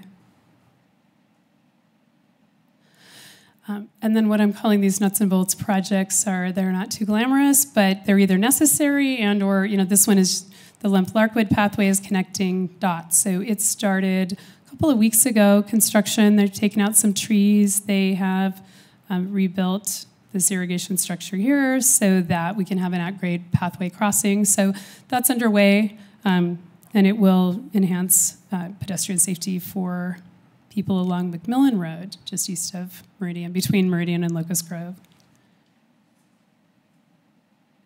And then Mike and I visited a couple of weeks ago the Blackstone segment of 10 Mile Creek. This is I'm calling it the 10 Mile Crook, actually, because it's a really sharp bend in the pathway. And I did include just a plan view picture of this since we won't be seeing it on the field trip. But down here, there's this almost right angle curve in the path. No, that's it. I was a little bit awry. The pathway crooks around what was an existing tree, so it makes a really sharp bend that's not ideal from a rider point of view, and then there's some bank erosion in that area. So this isn't really a glamorous project so much as it's a question of this needs to be done, and we've had some conversations with Nampa Meridian Irrigation District, who seems to be a willing partner in terms of doing some work within the actual drain. So that's another one. And then to talk about pathway signage, I certainly don't want to come in as the new person and reinvent pathway signage. I don't really think there's an advantage to that so much as to harken back to some of the ideas we talked about with the 10 Mile Trailhead, where we want to build identity for our system. We want people to know that it's here as a resource and have a little bit more visibility, probably from the roadways, because that's how a lot of people are going to think, oh, yeah, there's a trailhead, there's pathway. So in terms of wayfinding, I think it would be great to increase visibility. I think we want the signage to be intuitive and simple, and I think some of it may need to be a little bit more simple. And I know that Steve also mentioned this is more of a map issue. I guess I'll hold on that and come back to that idea. So continued evolution of pathway system signage and thinking a little bit in terms of brand. I mean, Meridian has a brand, but does the pathway, can we refract that so that the pathways, how do pathways feel in those terms? And then updates, improvements to this GIS pathways map. I have had a bit of frustration since I got here. interested in GIS, and I'm just now really learning how to work within it. But I felt a little bit separated from the data. And there is a need, and ideally I think it would happen quarterly. Now that I'm beginning to have the ability to actually make some of those changes myself, it's easier to get new constructed pathways into the system. Sometimes there are areas of obsolescence where the routes have changed or a pathway was built elsewhere and those changes just need to be noted. So the idea, and I got this phrase from some of help in GIS, the idea that I might be the data steward of pathways information and have a more direct relationship to that. It's been a little slow. It's been something that I've been working on in the background kind of as I've gone along, but it's coming along, and I think that with a bit more work, it can be a more dynamic tool and keep that data, at least the working map, a little more current during plan review. And I think what I had alluded to earlier in terms of the Lime Bike we were talking about, if there were bike programs that were activated and they had some sort of a navigation interface possibility, which that bike enterprise doesn't yet, but they have spoken to, that could be really cool, I think, if our maps could translate to that. So to kind of be thinking in those terms moving forward. And I didn't mention the shift to more planning tools and process improvements, but this is one of them. In working with some people in community development, they have created cut sheets for the development community, but kind of almost like development for dummies. I hate to use that phrase, but where you can go online and you can download a form that's like 2 or 3 pages that would say, an easement is required as part of this subdivision approval. So to get an easement, talk to this person, you'll need this form, you'll need these kinds of submittals.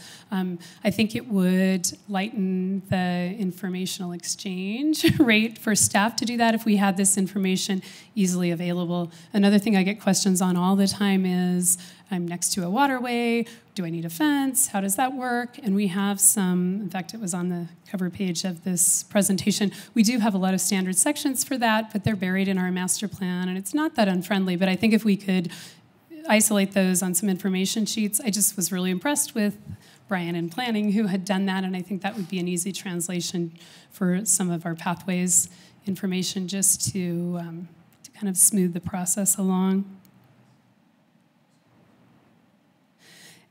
And this one may be a bit further out, but as I review plans, and it feels good, but to make notes and say that pathways shall be constructed to city standards per our master plan, and I think known development entities work in good faith and probably build these pathways to our specifications, but we don't really know that, and it can be a comprehensive effort or can take a lot of resources to ensure that that happens.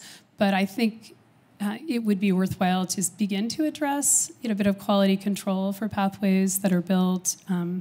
And I don't know how that happens exactly. It's just something that I know I say when I do the plan reviews, build them according to our standards, and then we can see that they're built, we can see that the easements are dedicated. We can't always see if the, if the pathway, it's harder to tell unless there's some inspection along the way or some submittals required for asphalt mixes or base compaction. So again, that one may be a bit more of a future goal, but I think it's important in terms of long-term maintenance. And yeah, do you want to say something? I do. I just want to say that this is where we can rely on some expertise from the commission, and our new commissioner, Mike Pepin, has some expertise on the public works side and knows how that process works for them, and we may be able to draw from that expertise and figure out how to adapt that to ourselves, and maybe draw from some resources that we don't even know are available. Right. Yeah, some of them I stumble upon, I know, in my conversations with people, but that's a good lead. Do you have any particular comment on that? Yeah, Madam President, to Steve and to your point is you're only going to, if you're accepting this capital investment by the developer, it's only going to be as good as you can verify, because they will attempt to cut corners, save in the areas that they can. Public Works, while understaffed, they do have a great team that provides utility inspections. totally different funding mechanism than what you're up against. You would have to work with, right off the top of my head, you don't want code enforcement out there looking at that stuff. That's totally different. But you would have to look at some type of a project management inspector to follow up on these. I'm sure you've probably got experience with that. I know Mike does, but how much can you spread a few resources out to make sure that these donated projects are to your standards? From my experience, Public Works battles that every day, and the city invests additional resources to bring them up to speed sometimes. You're probably hit with the same exact issues from time to time, so. Yeah, and this may just be identifying it as something to tackle in the future. I mean, I feel like I have plenty of breadth in terms of responsibilities and things to do. But yeah, it kind of rankles. I think any on the project sidelines, has to not have a knowing- final walkthrough with a punch list. True. I think that's where you tackle it, Yeah. and you don't accept it until someone with the knowledge base that you're looking for on these types of donation projects signs off on it. Yeah. Would it be possible to require a third-party testing agency? Yeah, Madam President, I was going do that. to add that there's two types of pathways that could be built out there by the development community, and it's the pathways that we will not maintain, and it's going to be owned and operated by a homeowners association. So we have that, and then we have the pathways like maybe a section of 5 Mile Creek or something else that we would take over for maintenance at some point in the future. So the majority of the pathways that are being built by development we'll never maintain. But we want them to be a long-lived asset for those people and for citizens to cross. We don't want it to crumble and fall apart, obviously. But financially, it's not going to be on us to repair shoddy workmanship. But I know that, while we're struggling, or not struggling, but putting a process in place to improve the overall, checks and balances, that if there was something that was going to be built by someone else that we were going to own and operate, we would be out there with more inspections and tighter controls. We'd want to see base compaction in different sections and, based on technical reports. And so right now we would do that. This goal is a good one for the betterment of this system as a whole. So moving on and getting back to this priorities list, I guess I would entertain any input on that. Is there anything that you feel may not belong, or maybe so far in the future it's not as relevant? As I mentioned, some things are kind of already happening. Do you have any comments or any specific priorities according to your points of view? Madam President, good list. I heard you say earlier that they're not necessarily in priority order, so I would just suggest taking the numbers off. Mm-hmm. You're the expert. It's your role and responsibility to shepherd the list and bring updates, not just to us, but those other entities. I don't know that we need to prioritize, at least this commission, the body of work for you to do on pathways when most of these are already in motion already. Obviously, the squeaky wheel gets the grease from time to time, so I think it's going to be a fluid, transparent adjustment, and as you bring timely updates, we work on it at that pace rather than say, well, we're doing number 4 first because we voted on it. That doesn't, I guess, you're the professional, so that's my opinion. I do think this is, it's less formal than, say, the priorities that you all voted on, that were tabulated.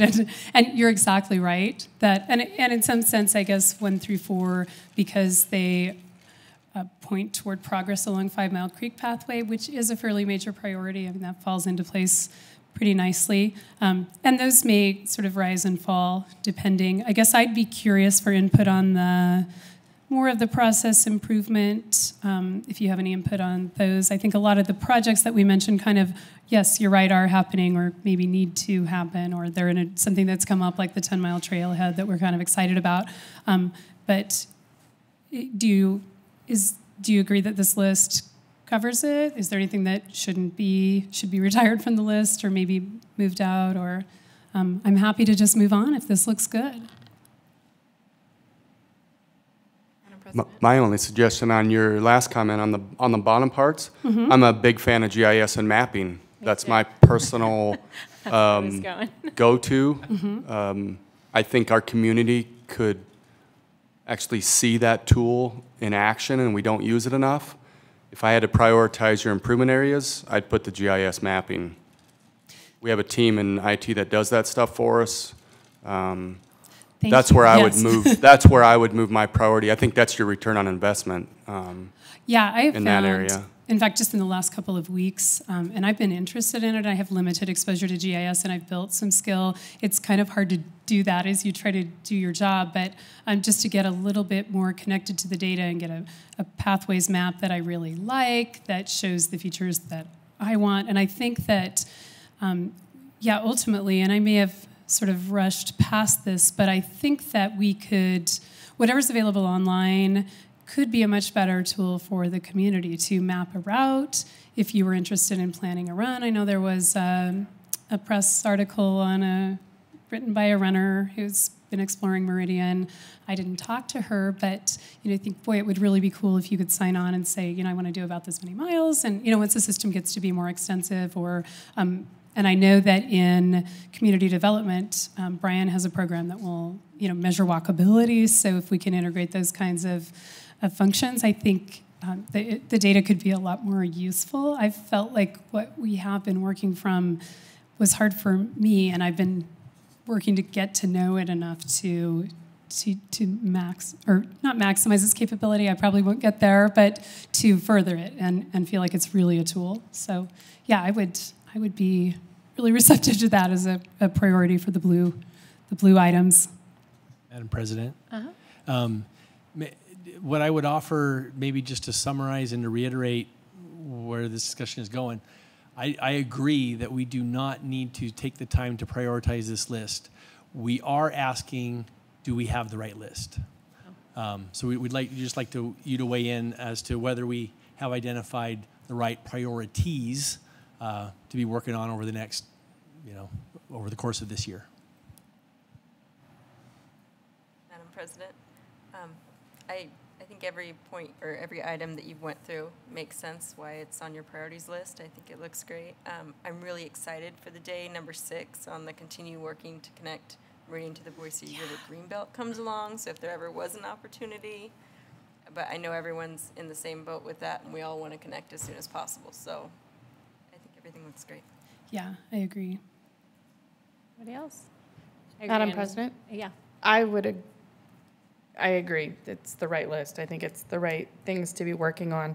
But I, too, would agree that probably GIS mapping is more important than some of the other process components, mainly to make the information accessible and usable and for people to be able to know exactly where the pathways are, because I think that is the one piece we kind of miss.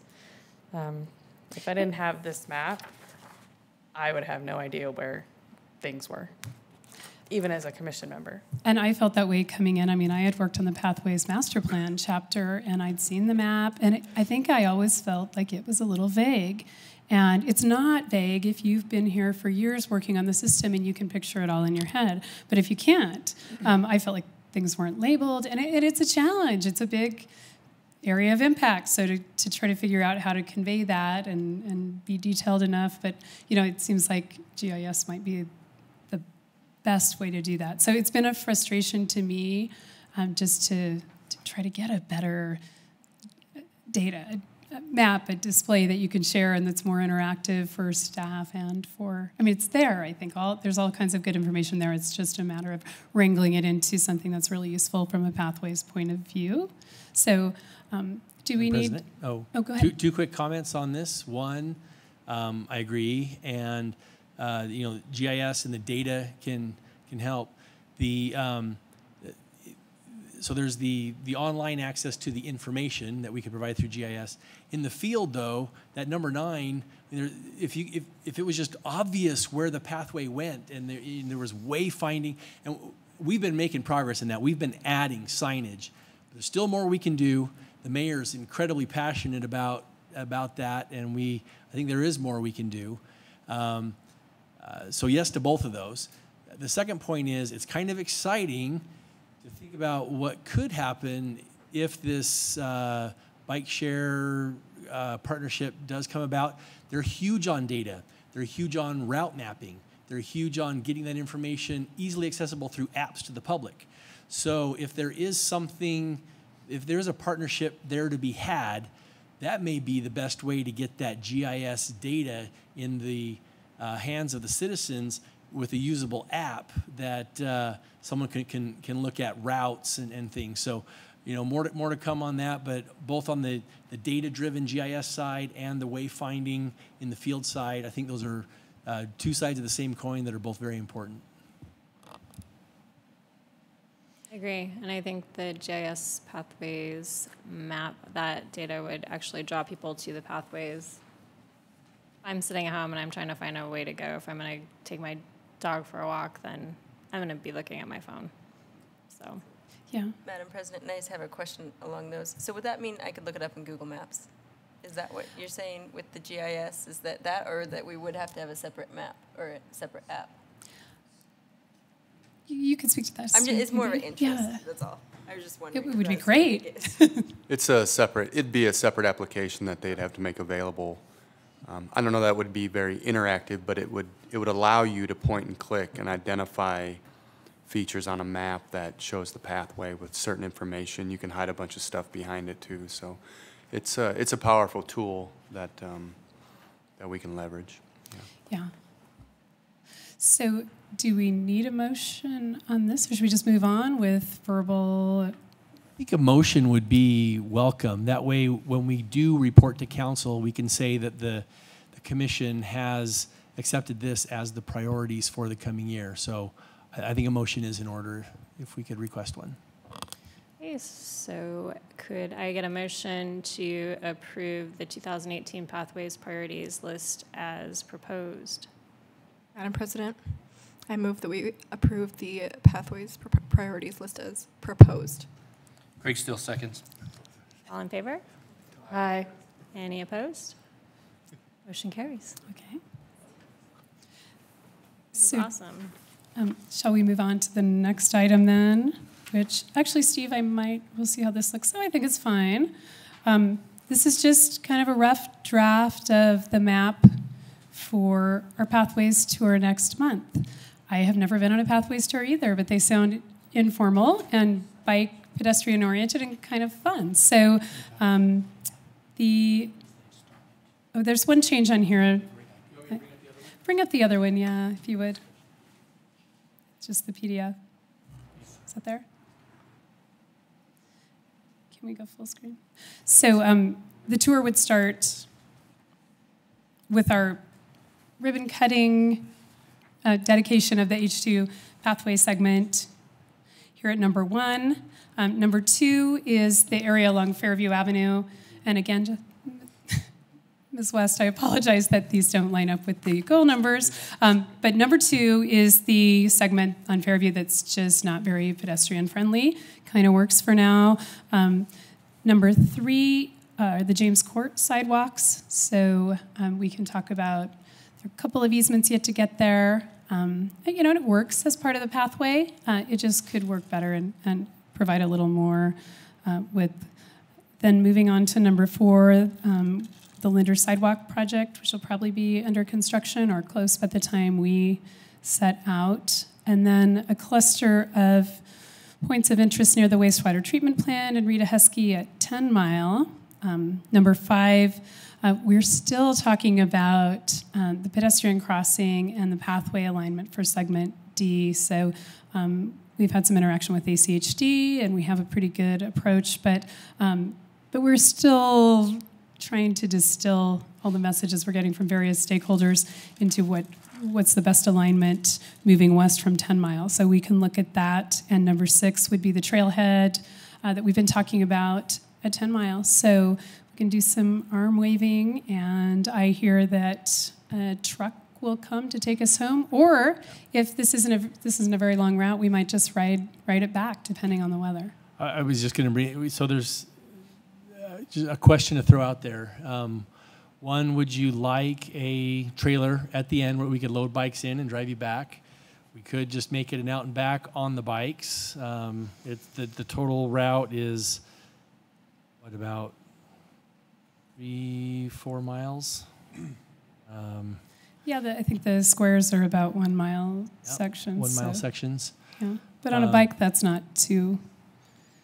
The one thought I just had as we've been going through your project, the presentation that I hadn't thought about before, if we did get picked up with the trailers at the end, we could drive back and loop around through McMillan and see the progress on the Lemp-Larkwood pathway.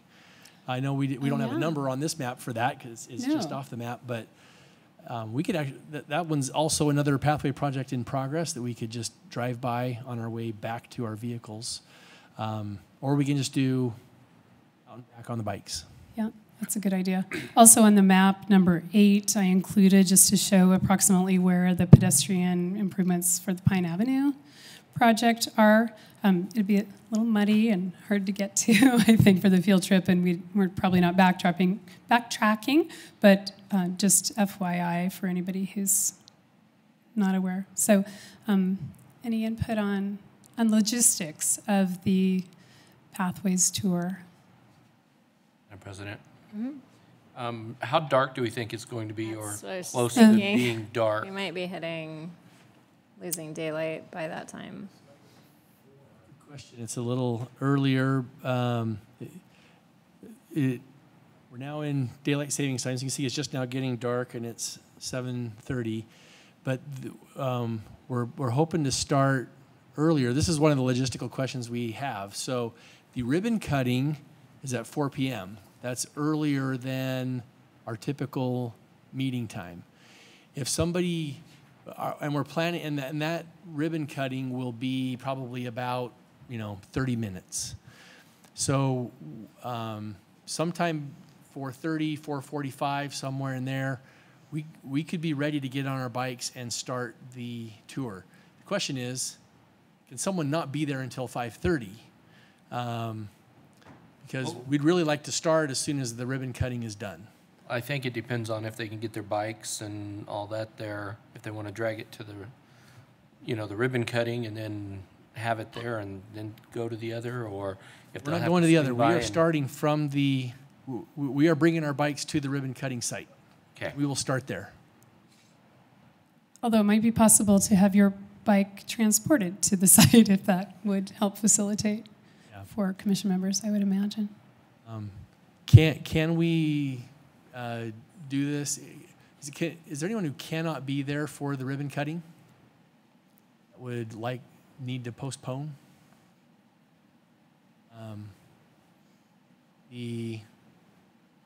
Then the other question I was wanting to get logistically answered tonight is there anyone in need of a bike and helmet that doesn't have one or have access to one? Really want Craig to ride the same bike he rode. Sorry. A year or two ago. When was that? That was so fun. That was 2 years ago now, wasn't it? Sorry, I missed that. Yes, I rode my daughter's bike. Those of you who didn't see it. It was had awesome. a nice basket out in front Dave with a had little flowers bell on on it. it. Yes. Needed a little dog in the basket.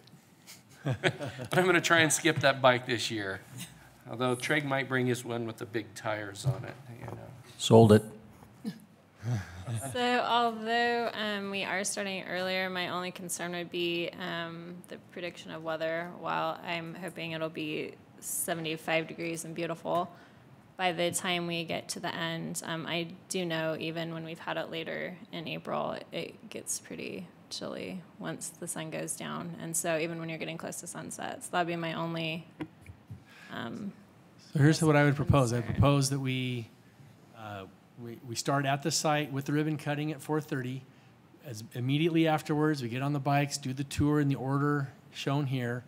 At the end of that route, which should be at the Maverick near 10 Mile in Ustick, we'll have a trailer available to load our bikes in. We'll drive back around on McMillan. We'll see the Lamp Larkwood pathway segment under construction. We won't be able to drive by number 8 because of the roadway construction that is active, but we'll be talking about that as a project also, and we'll just drive, loop around back down Locust Grove and back to our vehicles at the ribbon cutting site. And I imagine we can circulate an agenda or a rough agenda. I don't know if that is customary for the Pathways tour or. The agenda is very simple. It simply says the tour, and then the minutes will talk about the sites that we visited. Okay. And what we talked about. Thanks. A little on the spot training. Okay. Do we have anything? I think we're good. Thank you very much. I like seeing a path prior to. I don't know that we usually get to see where we're going. Or maybe we do and I just don't remember. Yeah, thank you very much. Okay, with that, we are on staff reports. We have mentioned already again, but just to mention again, the ribbon cutting tomorrow for the Heroes Park Art. We're excited about that. We're excited that we have a lot of the local heroes coming and participating. We're getting the word out to the neighborhoods. We hope you can participate as well. We will be having upcoming ceremonies for the our next one will be the H2 pathway, and that will be, and just to reiterate, that meeting is a week early from normal so that we can coincide with the mayor's availability. So that'll be the first week in April, and then in May we'll have the ribbon cuttings for the Kleiner Memorial Plaza that we talked about tonight, and then at the end of May on the 25th is the grand opening for Hillsdale Park, and the media was just given tours of the YMCA yesterday. I think you might see some news stories coming out over the next week. So we're excited to see that opening, and I'll stand for any questions. Questions? You're off the hook. Yeah, the big one for me is the South Meridian Regional Parks under construction. And we've been doing a lot of work on the playground design and climbing wall map and splash pad and sand and water play and trying to balance design with budget availability. And we'll come back in May and show you what we've been up to and ask for feedback. So pretty exciting. Can't wait. Madam President. Mike, how popular is the Storybark Park? Pretty popular? Great question. It is the busiest 2 acres that we have, bar none. It's packed all the time. I mean, it's amazing. So we have the grass fenced off still until it comes out of dormancy, so it just doesn't get ground down to dirt. And so it's kind of compressed the available space a little bit more. So it looks even busier when you go by, but there's 20 cars at any time of day out in front of and I haven't been by on the weekends. I bet it's double that easy. On a nice weekend, maybe 50 cars. So, follow-up question, Madam President. Have you considered adding more dog park spaces to other existing parks or incorporating a dog park area to our newer parks? Yeah, for sure. South Meridian, part of our budget balancing that we did, we had an off-leash area that was fenced with artificial surfacing and something not quite as robust as Storybark Park, but along those lines. And that was taken out of phase one at this time, but one of the amenities that we want to put back as soon as we can is that off-leash area, because they are super popular. It's really not for dogs as it is as much for people. The people love it. I mean, it's a social event. It's great. Oh yeah, we'll get one in South Meridian for sure. Yep. And then we'll have to get one in North Meridian. 'Cause that's central, right? We have another big park coming up. Yeah, so. that other Aldape. big one.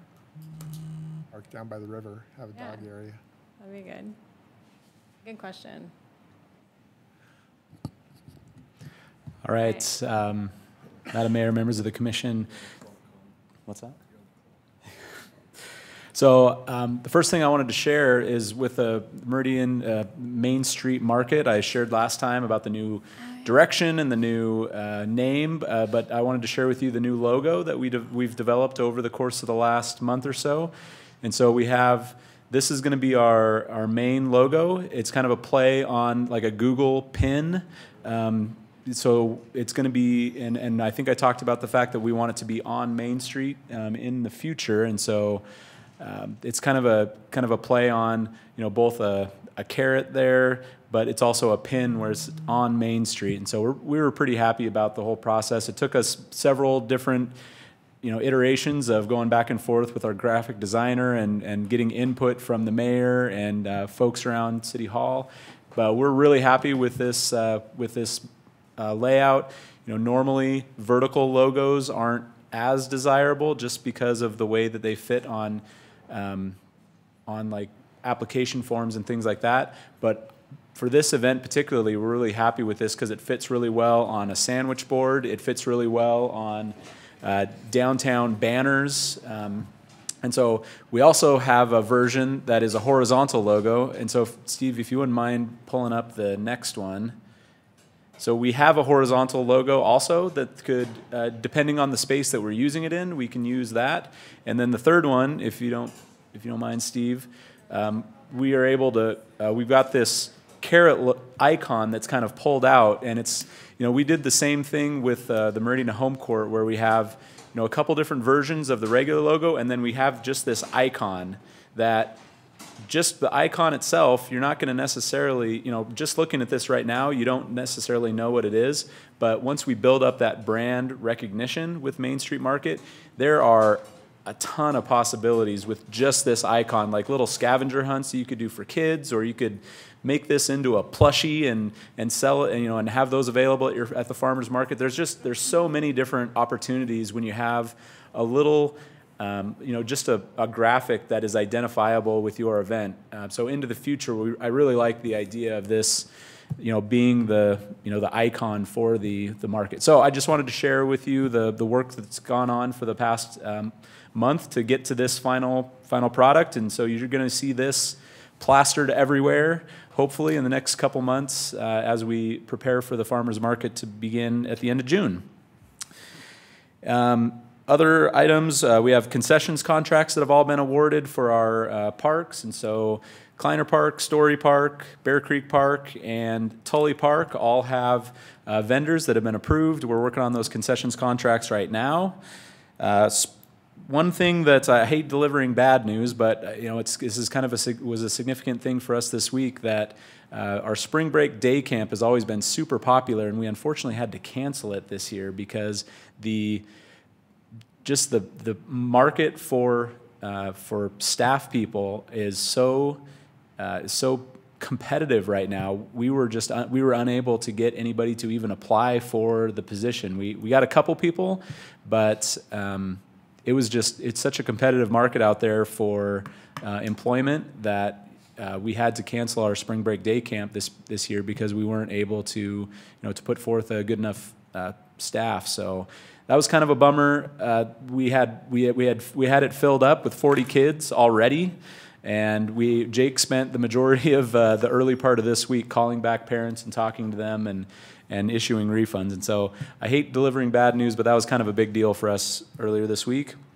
On the events front, the movie night schedule is online now. And so feel free to go on to the Movie Night website and check that out. I know that I'm going to be going through it with my kids and marking dates on our calendars pretty soon here. So that's ready to go. Spring softball deadline is coming this Friday. This is kind of a testament to, we've been yelling it from the mountaintops for years now about how busy we are with softball, and Tyler's done a really great job of making sure his teams know that if you wait till the deadline, you're not going to get in because it's going to fill up. And so here we are Wednesday, 2 days before the deadline. We max out at 100 teams, and we have 8 spots left. We've got 92 teams registered right now. We've still got 2 days. And traditionally speaking, in years past, 50% of the teams come in Thursday and Friday before the deadline. Everybody waits till the deadline. But here we are on Wednesday. We've got 92 teams registered, and I think everybody is dreading Friday because it's going to be a whole lot of bad news given out to people. And so we're expecting a pretty long waiting list for the spring softball league. And then finally, the big thing at home court is we've been discussing these Bay 5 concepts. We've been going back and forth with our architect, and we've discussed it here. And next week, Garrett and our architect, Dana Kaufman, will be presenting to council to discuss the most recent renovation, the most recent concept. We've kind of done some little tweaks with the counter and with the stair, and just it's mostly what you saw the last time when Garrett was here last month. But we're really excited to get council's input and to potentially move forward with the first phase of that in the summertime. So that's all I had. Madam President? Any questions? Oh, I have a question. So for the Main Street Market, by the way, I've seen all the advertisements saying, we want you. So I think that's amazing that Great. The message is really getting out there, which is fabulous. Have you heard anything about how well it's been received in the community and whether or not they're starting to get people who want to be a part of the Main Street Market? Have you had any feedback? I have not gotten any feedback, but I've also, we contract it out, and so our contractors are really the ones on the front lines. What I can say is that I'm an administrator of the Main Street Market Facebook page, and so every time they get messaged, I get a notification on my phone, and I've seen several already, and it's only been a couple of weeks since they took ownership of the Facebook page and redid the name and redid the cover photo, and so there's definitely interest out there, and so I think I'm hoping that we're getting past the perception that it was a kids event. It's tough to know. It's really early because they're just now getting the application out. The application has come out within the last week for people to sign up, so time will tell at this point. Yeah. Madam President. Mm-hmm. To answer your question, I met with the event coordinators a couple weeks ago, and they have some very strong leads. They've already, I don't know if officially been but have some commitments of some great produce booths, and so they're going after some multiple booths. So they're doing a great job. They want to keep it away from turning into a flea market, type. But they're well underway. They're doing a great job. They're super animated, very excited. They really want to make this big. So out of curiosity on the vendor contracts that you're talking about, so is there a huge increase or a significant one from year to year, or do you usually get pretty competitive bidding on that? An increase in the for fee? the vendor, yeah. At Kleiner Park and Settlers Park, we bid it out based on what they pay us as a percentage of gross sales. Mm-hmm. And so, honestly, the amount that a vendor makes from year to year, it's been really volatile over the last few years. It has everything to do with, the amount of heat and the amount of smoke in the air that keeps people away from the park. It also has a lot to do with what's going on at that park. I think we saw one year where our movie night attendance had dipped because we had a big influx of teenagers that would come, and not as many people came to, and we saw a dip in the sales at Settlers Park. But oftentimes it's really hard to predict what it's going to be. And so, at Settlers Park and Kleiner Park, we've been in the 10 to 15% range of what we receive back. And then at Tully Park has traditionally gotten not much interest, but this year was different. Was the best year we've ever had for the amount of bids we received back for the concessions contracts by far. Tully Park, I haven't received more than one bid for 3 or 4 years probably. And so this one was much more competitive, and the guy who won the bid is going to be paying us like $1,400 more than the lady paid us last year. And so it was a much more competitive process, and we had 3 bids for Story Park, and Bear Creek Park only got 1 bid, which is it's a much slower park typically. Mm-hmm. So that wasn't uncommon, but it was, and at Kleiner Park we had four bids that were all really responsive bids. Any one of them would have done a great job, I think. And that's just to run the concessions, correct? Right. Okay. Awesome. Yeah, Thank you. I was just curious. Sure. Just because of how you guys were having a hard time staffing for the spring break. Yeah, those are all all those are contracted out, and so those vendors provide their own staff. Awesome. Okay. Madam President. Colin, thank you for your update. I'm excited to see this new logo come out. That looks great. My initial concern is that it's a carrot, and people are going to arrive looking for produce, and there won't be any. In years past, people would arrive ready to do their weekly grocery shopping, and we're disappointed to find like one produce vendor. So that's just my main concern. Yeah, and that's been a focus as we've been planning it, is that we need to have those staple vendors. It's it sounds like you've been to the farmers market that we've had, and it has happened where produce vendors have run out of product. And so you could show up near the end of the market and you could literally not have the ability to buy produce, which is, death for a farmer's market, right? And so they're really looking at bringing in more produce vendors. That's a real focus for them this year. That was, of course, that was a concern when we ended up deciding to stick on Saturday mornings because we're competing with all the other farmers markets. But like I talked about last month, I think we decided that for the long term, we want to be on Saturday mornings because that's that's the best time for a farmers market, and we think that we have enough local produce vendors to be able to, and because now that it's opened up to not just youth vendors, and there's some of those produce vendors out there that maybe thought that it was a youth event, and so we're really hoping to bring in more of those vendors this year. What about the our community garden? How they tend to have a lot of surplus where they donate. Has that ever been considered to be part of the farmers market? That's an interesting idea. Part of their charter is to donate that food and not sell it, and so I would be open to that idea. I'm not sure. Yeah, I'm not sure what they would do with the.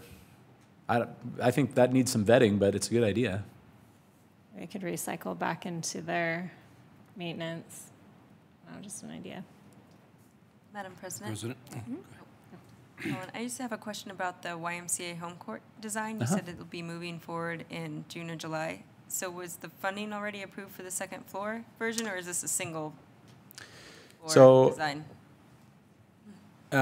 So if you at the meeting last month, we came back with the updated plan where we are going away from the classroom designs, and so because we just felt, number one, the price came back really higher than what we thought it was going to be, and so to get the 2 floors, we were looking at over $3 million, and we felt like if we were going to spend that much money, that we're putting those classrooms in a space that it doesn't fit the theme of that facility. And if we were going to spend that much money, what we'd really prefer is to have a separate community center type of facility that's for that specifically.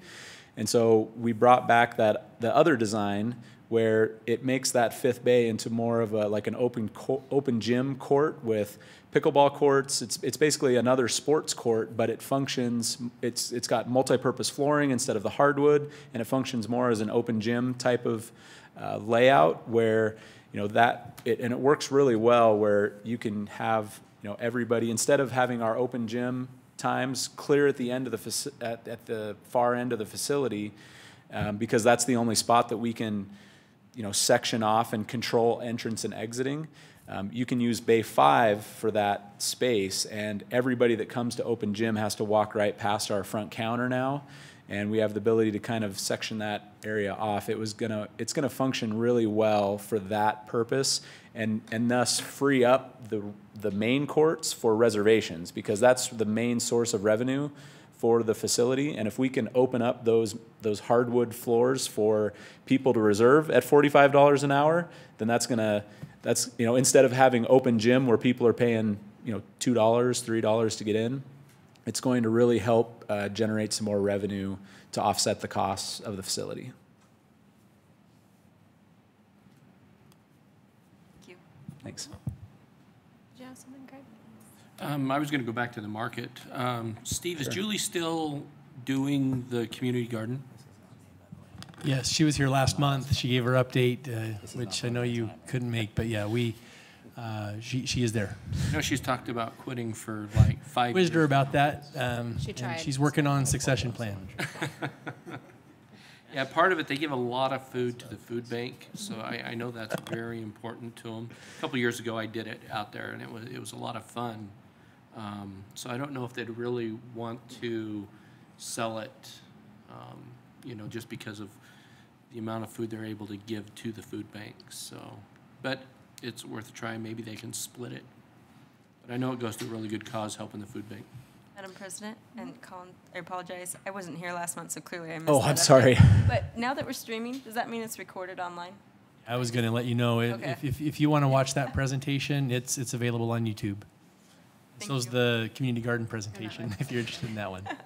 Thanks. You can see the layout. Madam President, with on your comment, Craig, with the farmers market, I agree. My first thought is that they take a lot of pride in being able to donate that, and so I would be my first instinct was to say, let's see what we get for produce vendors, for the real produce vendors, and then if we're feeling like we're short, then maybe approach the community garden at that point to kind of supplement what we already have. But if we end up with enough produce vendors to fill the need, then I don't think there's any. If they can can handle it, then I don't think there's any need to oversaturate it at that point. And because then at that point, if you bring in the community garden, then you're dipping into the revenue of those vendors, and those are the vendors that we want to be coming back year after year. Is Sheree involved? Is she one of them that is doing the farmer or the Sheree market? Eveland? Yeah. Yeah, Sheree Eveland with Advantageous Idaho and Brittany Price with Indigo Idaho. They each have separate event businesses, but they are teaming on the farmers market. They put in a joint proposal, and their proposal was the one that was selected, and we have our contract with them that's going to be on council next week. But yes, she is the half of the team. Yeah, I talked to her, and I've been trying to help give her ideas and push her out in front of different groups, and I have some other ideas for her. Great. Anything else? All right. I guess then if there are no more comments, then I need a motion to adjourn. Madam President, I'd like to make a motion that we adjourn tonight's meeting. Second. All in favor? Aye. Any opposed? We are adjourned.